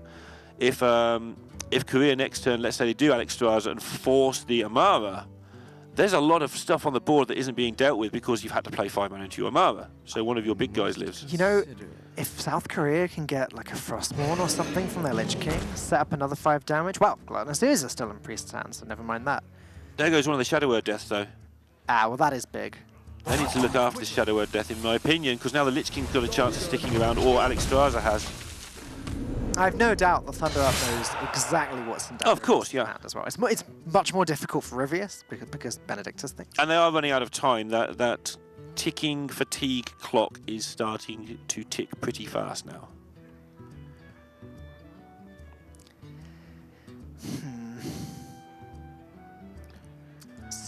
My thoughts are South Korea's going to have to use some of this Malagos damage to deal with that Bone Drake. That's kind of annoying. Or they could just not. South Korea could just put the Lich King down, hit face with Malagos. So your turn. Yeah, but then you lose the Malagos most of the time. Yeah. Death and I mean, you've got to work out if you think they've got the second death, and the chances are they have. You've then got to work out if you can beat it if they have anyway. And Lich King into Frostmourne does see a way forward, but it doesn't because of the ooze. And Rivius knows that ooze is in the deck somewhere. Death is eternal. I was thinking Frostmourne just to set up that extra 5 damage, so as well as the board, as well as the Malagos But you'll get an extra minion if it gets oozed if you kill something with it as well. That's true. That is true, actually. That Might be the line they're going for. Let's find out. Army of the Dead, entirely useless here. Doom Pact would be okay, I guess, because he's out of damage anyway, and there goes Moonfire. Yeah, I mean, they've decided they're going to stick the board and do it that way. He gets the Frostmourne. Okay.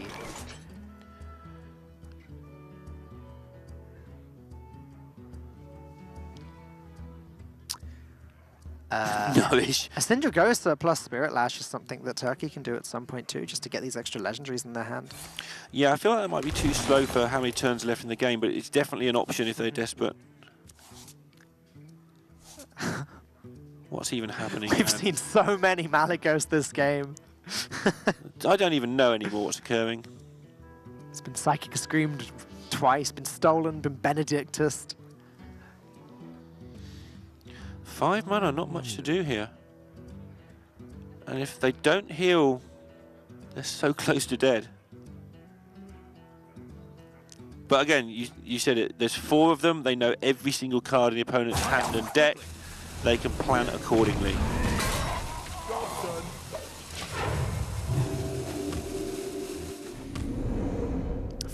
And, yeah. Really are getting there.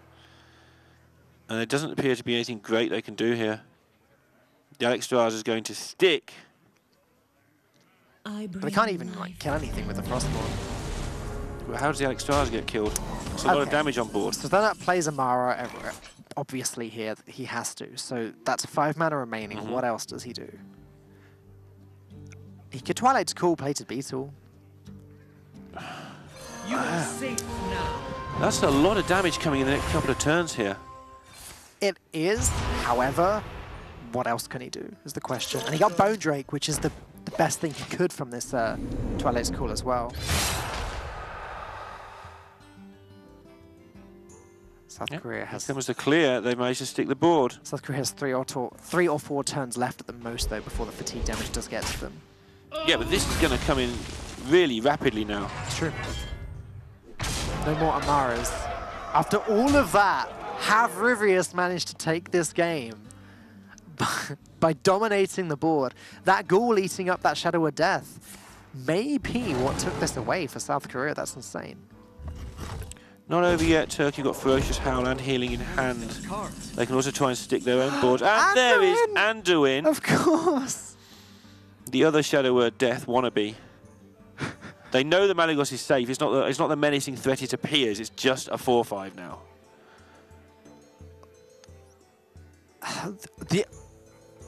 I'm almost certain Anduin is coming down here. The only issue is obviously there's no healing left for them.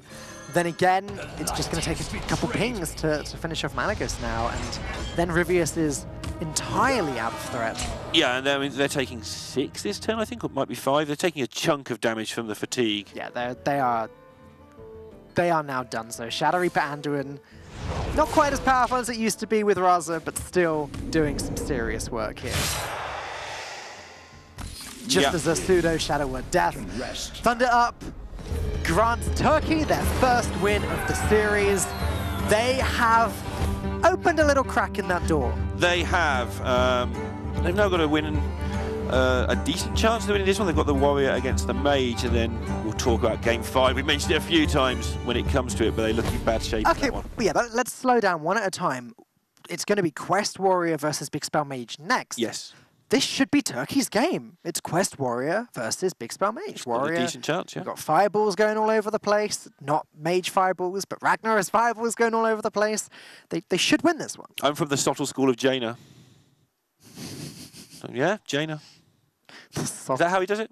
Jaina? I don't think that's how he does it. Okay, I think it's quite close. But I don't think he's a big fan. And are you saying you're not either? It's not that there's anything wrong with Jaina. The problem is that the deck is built around a 50-50 chance that you get a thing on turn 9 or you don't. Okay. In a lot of matchups. I mean, it's obviously not that trivial, but that's what leads to the sort of curled up nose. Is like, eh.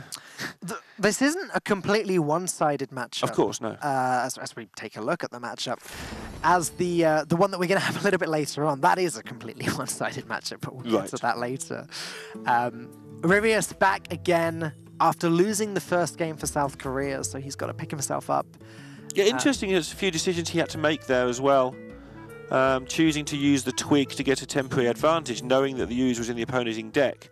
and didn't work out for him. And you called it at the time, like he's got a lot to do now. It looked like he was going to get double Malygos action. That was, I mean, I think he did a great job with the tools that he had when we got to the end of the game. The fact that he almost did get there. If Anduin wasn't drawn at that last moment, then... I mean, there were 2 cards left. There were 2 cards left, so we are talking a 50-50. And even then after that, the following turn would probably have still been in time. Yeah, it would have been a lot more interesting, but yeah, I think you're right.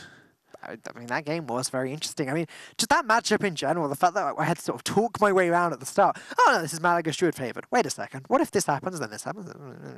And it ended up being a very complex game. And that's the thing with Hearthstone Global Games this time around. It was the same last time with the 9 decks, but this time with the picks and bans, we're going to see a lot more of those. You end up with your worst deck a lot of the time because of the way you get down to... Through the pick bans, you get down to 2, and your opponent bans 1. Yep. So out of those 2, you have the worst deck, and a lot of the time, that's going to be the worst deck in the whole lineup. Yep. But So Rivius, everything. Rivius again. We're going to be ready with this game very shortly. Jaina wins this matchup. Then you think if it gets dropped on turn 9?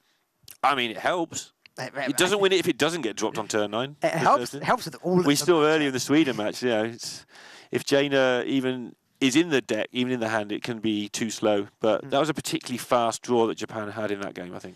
The problem is with the mage is that there's no real way to beat down the warrior before the quest gets completed. Right.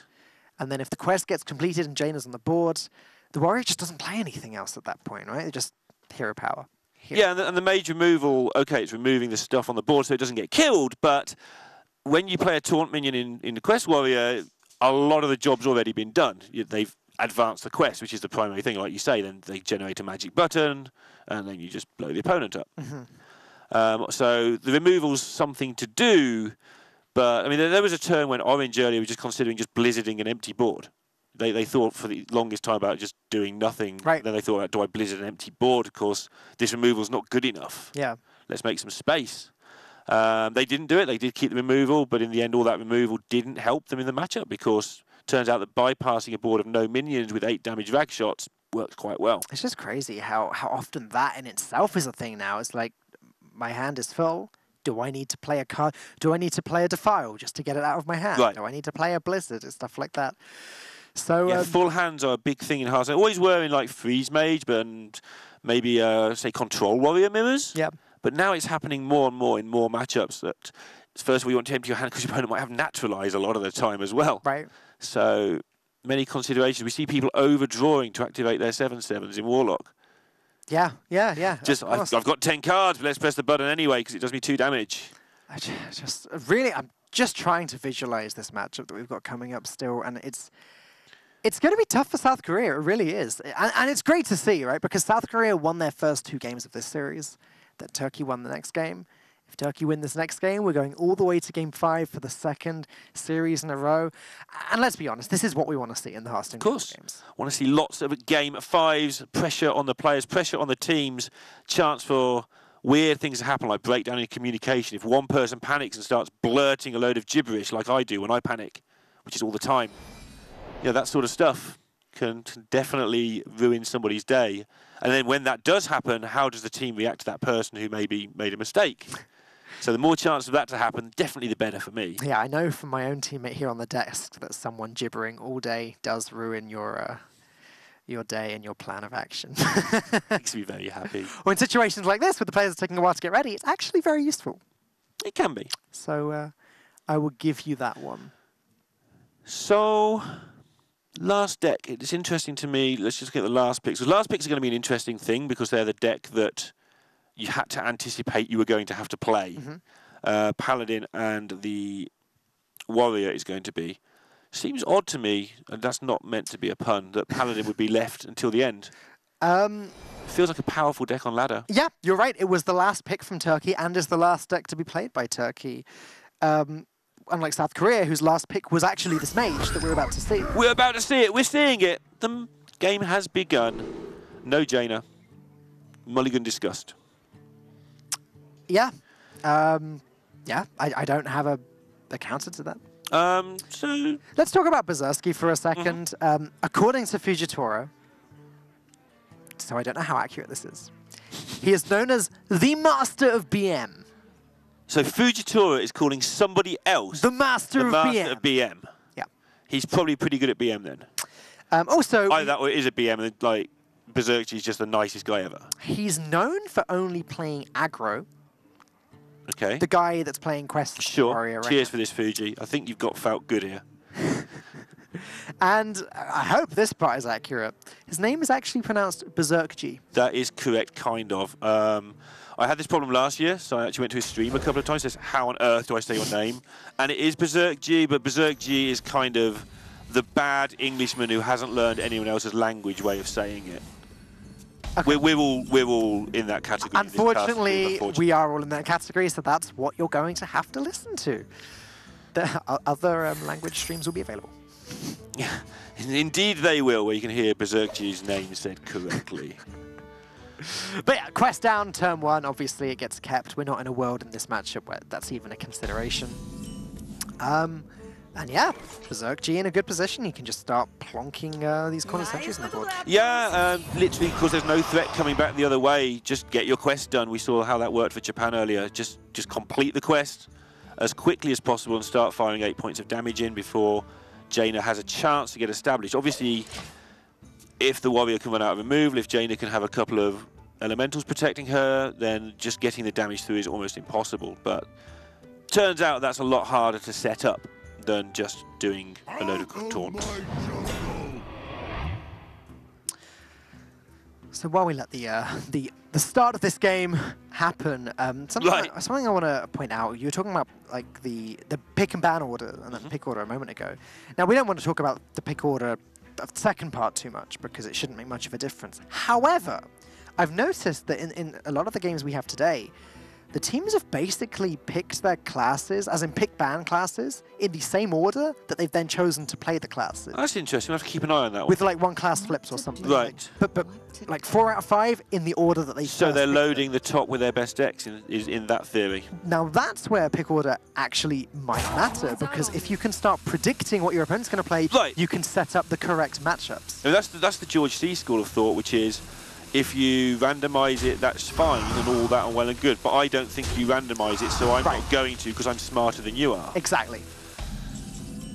And that's basically George C's philosophy. It's like, yeah, if you randomize me, you can't outdo me, but you won't randomize because you think you're smart, but I know I'm smart. It's these patterns like this that the teams are going to have to try and avoid entirely. Yeah, and again, with 4 of you, you should be able to discuss it and say, how do we avoid a pattern? The trouble is human brains are bad at avoiding patterns, so yeah, it can be interesting at times. Meanwhile, in the game in progress, obviously Turkey will be looking to do as much chip damage as possible. It is important. We've talked about doing the 8s, but you know, if you can get little bits through, you can reduce by an entire rack shot how much damage you need to do.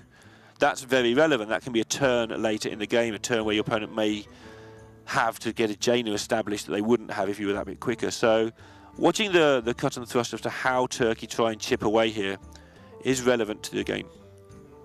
And again, seeing how South Korea managed their removal, we saw Orange and Co earlier die with 1 million removal spells in hand.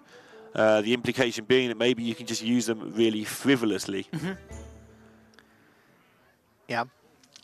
Turkey doing a great job of just playing taunt after taunt after taunt at the moment. They are going to run out sooner or later. They want one of those phantom militias that Riffy has. They would like one. In his hand. I mean, Jaina is just a quest you don't always draw. And the taunt quest is a quest you do always draw. Yeah, that's true. So choosing to save some removal, obviously nothing worth spending cards on just there.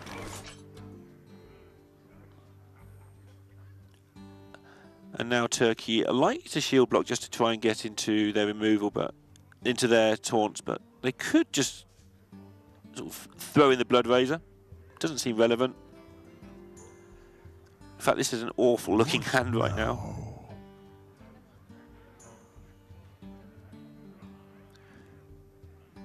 Definitely the sort of hand that could go wrong. It could. It definitely could.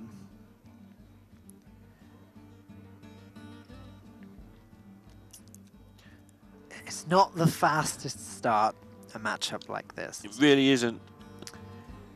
And corner sentry ticks one up guaranteed now, but shield block. You can play shield block corner sentry next turn if you want, I guess, but then you've got nothing to do this turn. The numbers just don't work out well. So it looks like he's going to default to just advancing the quest with the cards in his hand. But it's the shield block pickups that are the problem here. You can play the corner sentry on any of the next few turns and not really waste mana. There'll always be a 2-mana slot available. Nice little Problem on the other side is that Rivius doesn't really have any card draw in his deck. So, as well as it being a quest that you don't always draw, there are no tools in the deck that allow you to draw this quest, right, commas, faster. Yeah, and this is what I was saying about being frivolous with the removal. Okay, it's a 1-attack and a 2-attack minion, but you've really got nothing particularly better coming up for it, so don't take the 3.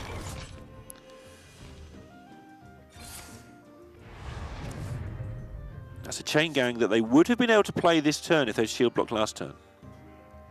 And then slot in the corner sentry the turn after.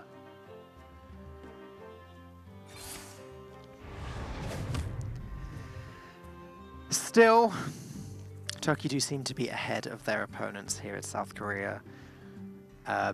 Just because they are making progress to their win condition, yeah, South Korea are not. At all times, we have to imagine there's a Jaina in South Korea's hand and then evaluate from there, of course. Sure. Otherwise, the game just ends. A lot of the time, at least. Yep. I guess every turn that Berserk G is not completing the quest is one turn closer Jaina could be to the top of the deck. Interesting they're choosing not to play the Keysmith. Maybe they're looking for counterspell and they don't want to play the Keysmith till after the coin has been used. Personally, I quite like taking Ice Barrier in this matchup. It could be wanting the counterspell immediately before Alana comes down. Right, and hopefully the coin's gone. Yeah. That's a really good point. It's definitely a way they can win the game. Another reason to be using up those big spells. Battle Rage. Still not a great hand from Berserk G, is it? So he's going to Blood Razor here and presumably attack with it as well to set up next turn's Battle Rage on his Chain Gang and his other stuff. With his 9 armor and 30 health, that's one less draw he's going to get from this Battle Rage. This is true. But you don't need a whole lot, you just need to keep it coming, I think. Like, there's a lot of taunt minions in here, so it's not like, say, old school Patron where sometimes you want to draw a whole bunch of your deck. You know, if you just keep drawing an extra card or two, the full-on greed isn't necessarily needed here. All about progress towards getting the rag shot. There's really nothing else Berserk G can do with this turn. No, this is just literally playing into the next turn. This is what this turn was all about. It looks incredibly strange to look at, but with the Battle Rage in mind, that should explain a lot more. Doomsayer, as South Korea picks up another use. And what does South Korea think Turkey have in their hand at this point? They must be able to eliminate so many cards just because of how the last 2 turns have gone. I wonder how close they can nail this deck, this hand down.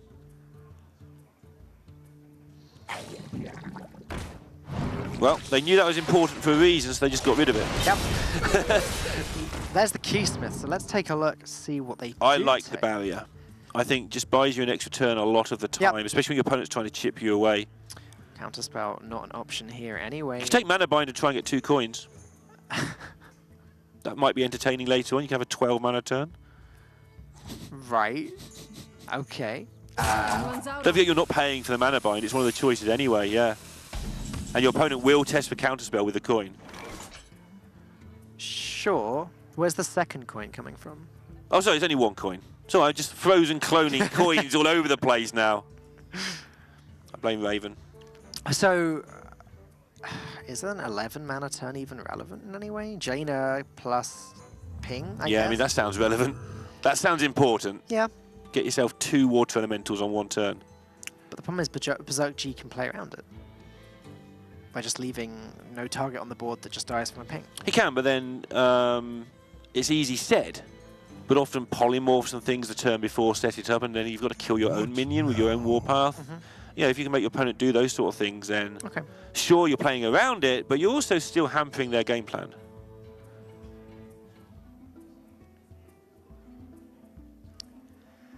Another turn With no more taunts. Versace.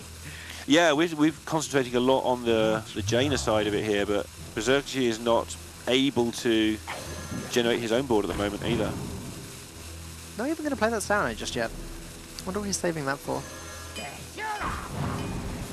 Interesting.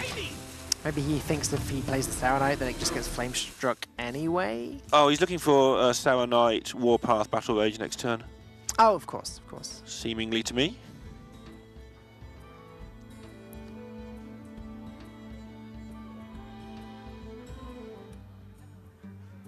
Korea, I think they'll probably want to play the Raven here to just thin their deck out. It's like a card close to the Jaina, or half a card close to your Jaina if you pull it out. There's so much other stuff going on here. I mean, if Jaina is just not going to turn up, do you go for Syndragoza and try and just get the legendaries and win via different means? Your opponents aren't really advancing the quest particularly quickly. I mean, legendaries can single-handedly win games. The problem is getting the correct legendary is the hard part. Like, sure, get 2 more Lich Kings, great. But get 2 copies of Linessa, not so great. Yeah, somebody was making decisions at a different speed to other people there because they drew the card after blizzarding. Yeah, they're generating some pressure. It's like, okay, if you're not going to complete your quest, we're going to make this board. And now Berserk, you can either do it now, or you can wait 1 more turn and use the coin and trade it in for 4 cards. It's so awkward right now, isn't it? Because Warpath deals 1 damage to all of these minions that have 2 health. Double Sour is no good because then it just does get flame struck away. However, Double Sour Knight will help you to get towards completing this quest. There goes the mana bind, finally.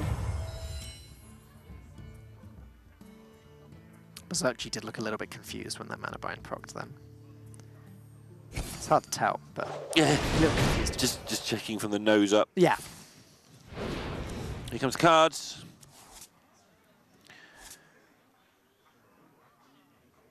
Not the greatest. Well, yeah, pretty grim in fact. Still no taunts. That's good. Is it? No, it's not good. I was going to say, No, just being sarcastic. Okay. Sorry, I'm not used to you being sarcastic. Just, if it'd been Stottle that said it, I'd have instantly understood what you meant. It's just amazing how little card draw there's been from both sides here. Neither player has drawn the tools that they actually need to win this game. Yeah, look at this Gubbins on the board trying to have a fight. Go away, silly minions. We want to start hitting each other for 8. These big, heavy control decks just killing each other with 2/2s? Don't think so. It's a bit silly. Interesting that South Korea now can go for... it's taken so long for Turkey to do any damage. Things like getting a double armor smith in play and just gaining a ton of armor while you wait is going to be an option later on. And yeah, they're just going to go for Syndragoza things. Why not? The icy winds of Northland will consume your souls. Icy winds of Nordland.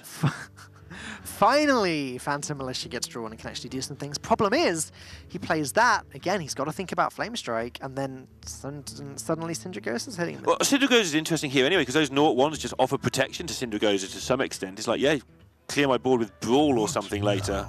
Right. Thanks for the 2 legendaries. Yeah. Appreciate it. Turkey has to go with the Phantom Militia. They've got to complete the quest. It's got to be done. Yeah. And hey, if there is a Flame Strike, it's just 11 damage. Yeah, I mean, I don't think that Turkey ever stick much of a board ever again. No. And that's why these arming up options are going to become interesting here for Korea. Because it's okay trying to do sort of 4 or 5 to the face, but actually you can get 40 damage through, something like that. If your opponent starts getting much out of that range and they're chipping away at the same time, and eventually Jaina will actually turn up. Maybe. Now, although we've mentioned Flame Strike repeatedly, it hasn't actually been drawn by South Korea, which is pretty miraculous at this point. He could play Dragon's Fury. Here comes the Flame Strike, most likely. Okay, there it is. I mean, there wasn't much left. We've seen both Dragon's Fury, we've seen it Blizzard, there's Meteor. Yeah. There's every chance of that happening there. But like I said, it was amazing that it hadn't been drawn already, but now, if Rivius wants to, he can play the Artificer plus Flame Strike for the 7 extra armor as I wonder well. if he'll save the Artificer for double Artificer later, or if he'll just go for the 1. It's not a card you want to win a brawl. Oh yeah, that's true. But also, if you're running out of spells to play, maybe you haven't got time to wait for the double Artificer. So that was a decision, and he seems to be torn between the two there as well. I mean, just in the pure case of armor, double Artificer plus 1 Flame Strike is the same as 2 separate Artificers and 2 separate Flame Strikes in terms of armor gain. Sure, but if they both stick for multiple turns, gotcha. like, or if one sticks and the other's removed, that sort of thing, you can get an extra activation out of it sometimes. Which could happen after the Sulfurists come down, after a lot of removals already been used up. So Turkey have lost the board, well and truly. Not getting that back. Do they have to double Warpath execute this? I think they do. I don't think they can. Well, they're about to lose all of their armor gain, right? They're about to lose the hero powers. They have to stop this aim from connecting to the face repeatedly. Dropping the Acolyte just makes sense because finally Turkey can draw some cards. Better late than never. Yeah, I wonder if it actually is that much better late than never. Okay, well, that's a Tyrantus, and that's that changes things.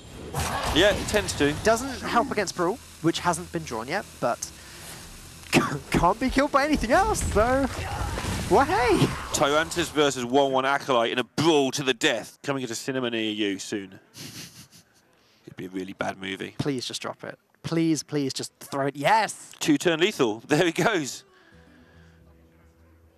I love a natural 10-mana Tyrantus. Yep. Nope, that's not going to do it. Nice meme.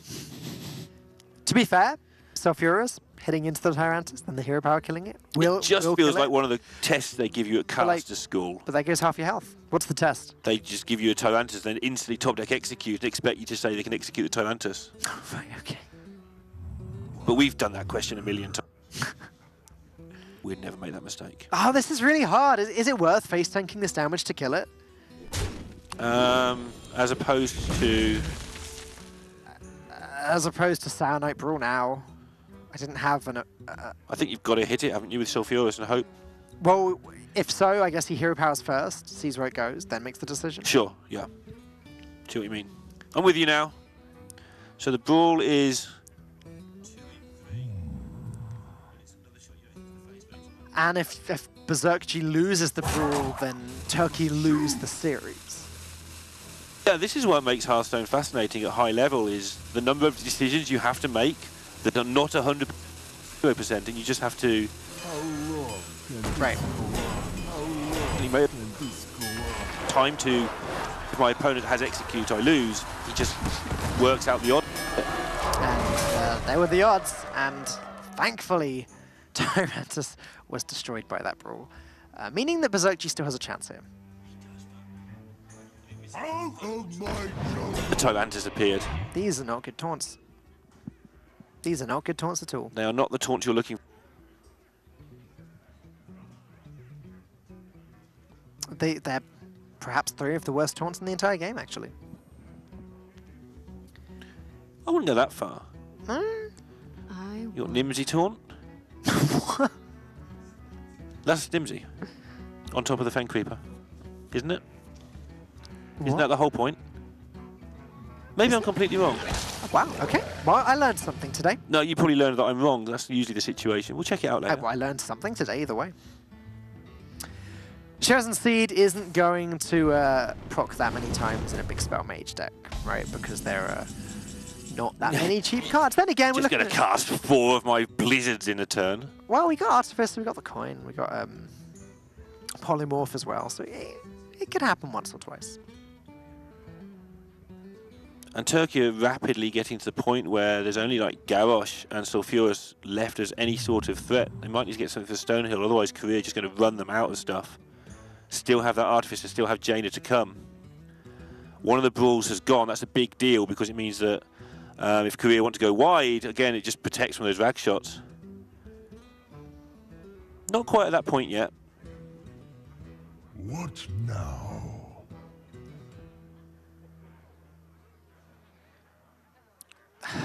I just think Garrosh is really tempting this turn. Get it down and do something with Yeah, it get it done cheaply.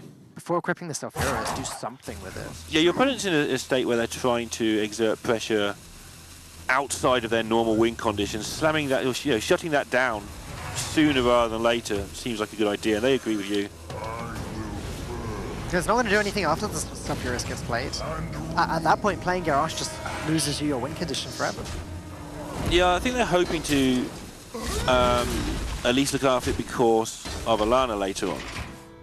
But yeah, you don't get to that point if you're not careful. Alana's going to have to be brawled or warpathed away. Rivius just seems to have all of the tools in the world to deal with the tiny amounts of pressure that Turkey's putting down there at the moment. I mean, this is the exact stark contrast to what happened in the match earlier between Japan and Sweden, where the Warrior just went, yeah, I'm going to make taunts or 2 taunts every single turn and start smacking you from turn 7 onwards. We see now that this took so long for Turkey, they haven't even been able to get the board in a situation where it's worth playing the Sulfuras, and we're on turn 15 or something like that. I mean, and that's amazing in itself, right? Like, Sulfuras is almost the leftmost card in the hand at this point. Right. He's just not had a chance to play it. I think that Tyrantus made a big difference. Yeah, definitely so. Like we said, which legendaries could win the game for Rivius? Well, yeah, Tyrantus is one that we should have considered. Yeah, you get 2 goes at it as well. So, I mean, it's basically when you're playing mage, you tend, again, general rule, but you tend to just want numbers from those minions. The card draw and stuff tends to be the stuff you don't want because they usually come up in the games where it's gone a long time and you don't actually want to lose in fatigue. As it happens in this particular game, I think the card draw would be quite welcome. Time passes. Like Blood Mace Staunos and Yep. like. Berserk, you're going to use up this charge before dropping this Sulfuras. And actually, this turn's not too bad at all. Hitting Doomsayer, Hero Power to get rid of it, then equip this... I make the trade, obviously. Then equip the Sulfuras, and then Hero Power again. That is 8 to the face. It does start now. Yeah, I guess it has to. How long can Berserk G realistically wait before he starts blasting? No, I agree. The thing that's the problem for him is he's scared of Alana, right? There's been a lot of big spells played. And he hasn't gone away. That'd be why they're considering for so long. But There we go. Sulfuras, Hero Power, let's go. got to try win the game. That is the objective. You said a while ago about they will play around Jaina, Coin, Ping. Jaina comes off the top here. Yep, no, you're right. Imagine. Just surprisingly hard to play around. Imagine if that setup with a mana bind worked. Oh, but that's Alana! Do they believe? Well, the sooner they play it, the less likely it is to be dealt with, right? Sort of, but with there only being 7 cards in the deck, there's a decent chance that the answer's already there. So if you feel like you can bait out the other brawl anyway, then you do that first. And this is making good use of the Sherizen Seed, actually, and the Staggadon. So Yeah. this could easily bait out some form of removal. At the very least, it makes it difficult for Turkey to deal face damage this turn. Turkey slowly but surely are running out of resources. There's still healing in hand for Korea. There's more healing to come. There's still Jaina to turn up. And there's Alana to deal with. Meanwhile, there's a lot of damage coming in now the quest is finally being activated properly. How does Berserk G maneuver this turn, though? Right? Very carefully. He has Shield Block, Shield Slam to use at some point together. The problem is he probably doesn't really want to have to... Yeah, he's already using... You're going to have the armor for a while, is what I'm trying to say. Very badly. But it's never dealing more than 5 damage unless he played it with the Shield Block, with the armor that he already had, and Shield Block. So I don't mind the using it there. I guess now it's Hero Power, hope it's a minion, and then kill the other one. It's really weird, actually, how the bag shots work. Like, you hit face the first time, and I agree with you, you didn't want it to hit face, but then if the next one hits face again, suddenly you're glad the first one did. Yeah, yeah. It works out really strangely sometimes like that. I think that turn Berserk G just wanted to deal with everything Rivius had without using any board clears. And no good way, really, for Korea to really hang in there for much longer here. They're trying to pace out their minions, so they're not playing too many in one go. And presumably there is somebody in each team as like deck checker person who just sits there and doesn't speak and just ticks off bits of the deck. I don't know how much these players like not speaking. Which ones? All of them? All or of them. They're opinionated Hearthstone players. Yeah, I mean, I quite often just sit there and let the talk while I tick off decks. Okay. I don't think I've ever heard you just sit there and let someone else talk. Is that a dare? Be careful Not with your right answer. Not right now. Not right now. when you're casting with Gaskin in a few weeks' time, you can do it. Sure. I'll win. Okay, Turkey finding ways to deal with the minions by using their own minions, basically at this point.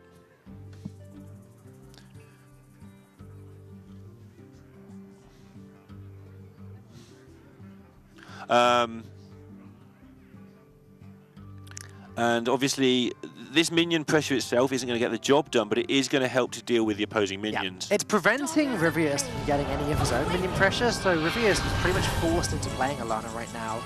Now, the interesting thing is here is that Turkey are the ones who forced them into that Alana.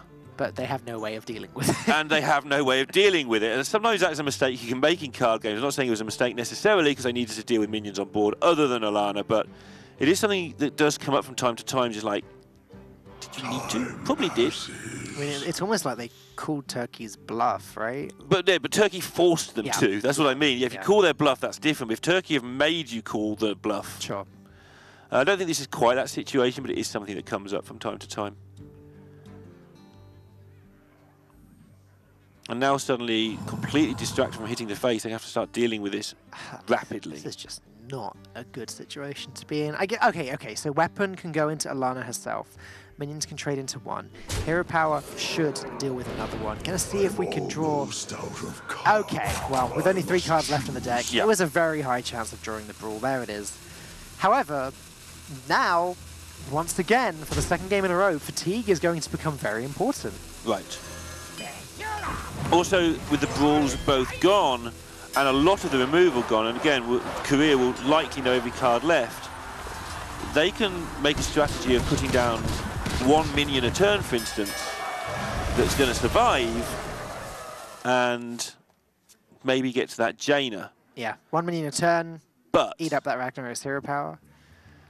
But Voodoo Doll doesn't survive the Razor, Alana doesn't survive the Execute, so at least 1 more guaranteed shot is around, and probably 2 more. Yeah, Doomsayer is not actually that bad for that. Like, just plonk down Doomsayer. Right. You're going to hero power. If it kills the Doomsayer, yeah, it's actually bad. You just don't want to kill the Doomsayer, right?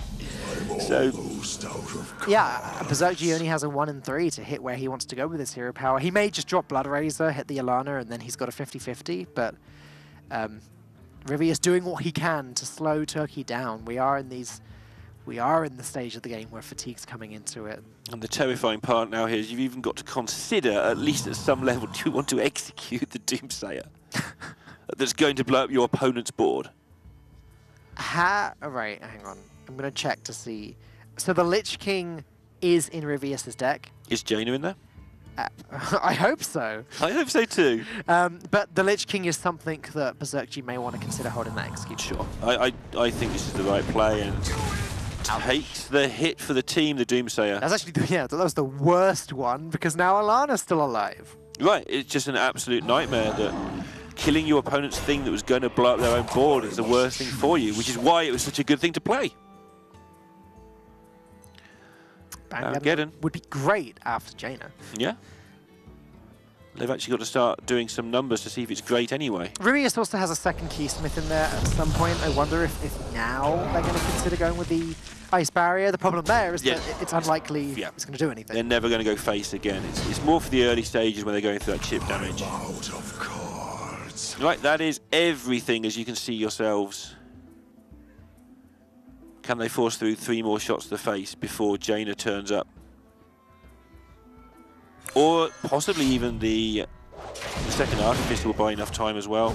Yeah. You don't have to have targets for Flameslight, you just play it. There are a lot of good draws in South Korea. So even the Lich King is good for slowing Turkey down, getting a Death Knight card, doing something. It's going to be a struggle for Turkey to get there in time. 7 cards left for Rivius. But also, Rivius is going to be pretty low on health when he does get there. Job's done. So maybe they can execute the first water elemental and never play another minion. That's another thing if it gets that deep. I mean, they might just be dead in 2 turns yet. Bad draw. Bad draw. Bad. Not what South Korea wanted. And again, there aren't that many bad draws left in Rivius' deck. They're facing down at 12, so they've got to do something. They can't play Geddon with that in mind, because the 2 would kill them. They've got to kill this 1/4, or the 1/4 will kill them. So it's a Flame Strike or Dragon's Fury there. But you can ping your Voodoo Doll as well. Oh, okay. But no, you won't, but... Or maybe you will, actually, because maybe you want to do direct damage if your opponent tries to sneak down the Acolyte of Pain, if it ever comes to that. Also, there is the Phantom Militia there, and if Rivius has been keeping track, he will know that didn't. You know, that's from the deck. Yeah. So Flame Strike may be needed for that. So they need to save the Flame Strike. That Dragon's Fury is going to be pretty useless soon if it's not already. I think it might be. Yes, it's either got 1 Blizzard left or nothing, I think. Someone's out on me. And also, you've got it in mind that you want to keep your expensive stuff for the Artificers to some degree as well. So Blizzard, Keysmith, Lich King, Jaina. It's 4 of the remaining cards. Okay, this makes much more sense than the stuff I was talking about, because you now got a 50-50 of missing. So Chi just going to close his eyes, press the button. Oh, yeah, you can just clear it up, obviously, but yeah. He could, yeah, but does he need to save that weapon charge for the execute? Nicely worked by Korea. 6 cards left. Lich King, Artificer, Jaina, Keysmith. Blizzard. Pretty close to knowing them all. Some of them are good and some of them are bad. It's looking like about 50-50 to even continue the game.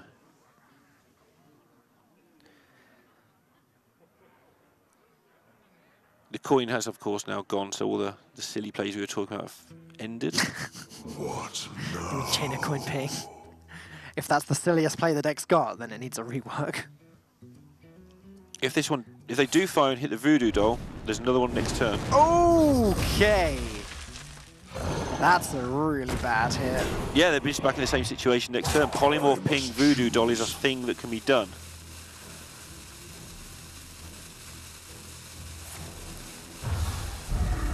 They know full well this Divine Shield like makes 0 difference, but I think all 3 options made 0 difference. That's the Keysmith, another bad draw. Actually, wait. Is now barrier... No. I mean, if it was good last turn, it's better this turn, right? Right, yeah. Need a key? Yeah. Sure, there's some cards. Mirror Entity gets you a minion. With Taunt. Yeah, mirror... It gets you a minion, which is something your opponent can't deal with right now very easily. Yes. Explosive Runes is a little bit of burst damage. You're talking about a deck that's fatiguing, so it might change Sure. the breakpoint, but I think Entity is the safe pick. I mean, I doubt that Turkey play the Militia, but they might have to try and get through these annoying Keysmiths and Dolls that keep appearing. Right. But I don't think they need to. They know it will just die to the Flame Strike anyway. Hey. Fire away. Yep. Oh, this time the weapon is going in, okay. Which means that execute is going to be pretty difficult to proc at any point. The Lich King Yeah. does get drawn, that's now not. Oh, it's going to be a situation now where the Lich King is drawn, it either kills your opponent or kills the Lich King, so... Oh, right, okay. Well, here, by playing the 2 Phantom Militias, if South Korea plays the Flame Strike, they're dead to the Hero Power. Right. But thanks to the Mirror Entity, it's 50-50 again. Rivius wants to draw Artificer, I think, now. So he can Artifice a Flame Strike this turn and, you know, be guaranteed not dead the following turn. There's the Lich King, though. The Lich King.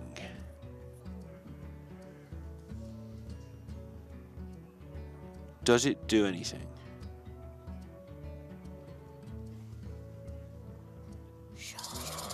Not this turn. That's another Flame Strike, and that's another 7 armor potentially gone. This is amazing. So close to winning with damage though now. The Let's add fact this up. it's going to be a 1 in 3 for Berserky to just win this game, but like the fact Is Get and Ping lethal next turn if this doesn't hit? They just took 3. Let's see what happens here first. it won't be now, will it? No. I don't think it was anyway, but Just lost a 1-3 to win the game. yeah, there's more of those. Alex Straza healing South Korea back up to 15. It now takes 2 hits again. Yeah, they're just going to win now, most likely. There isn't time. This reminds me of that Brazil game that you liked. It's just over. There just isn't time. It's not possible. At 5 health left, he's dying to fatigue next turn. South Korea going to win this unfavored matchup and take the series against Turkey.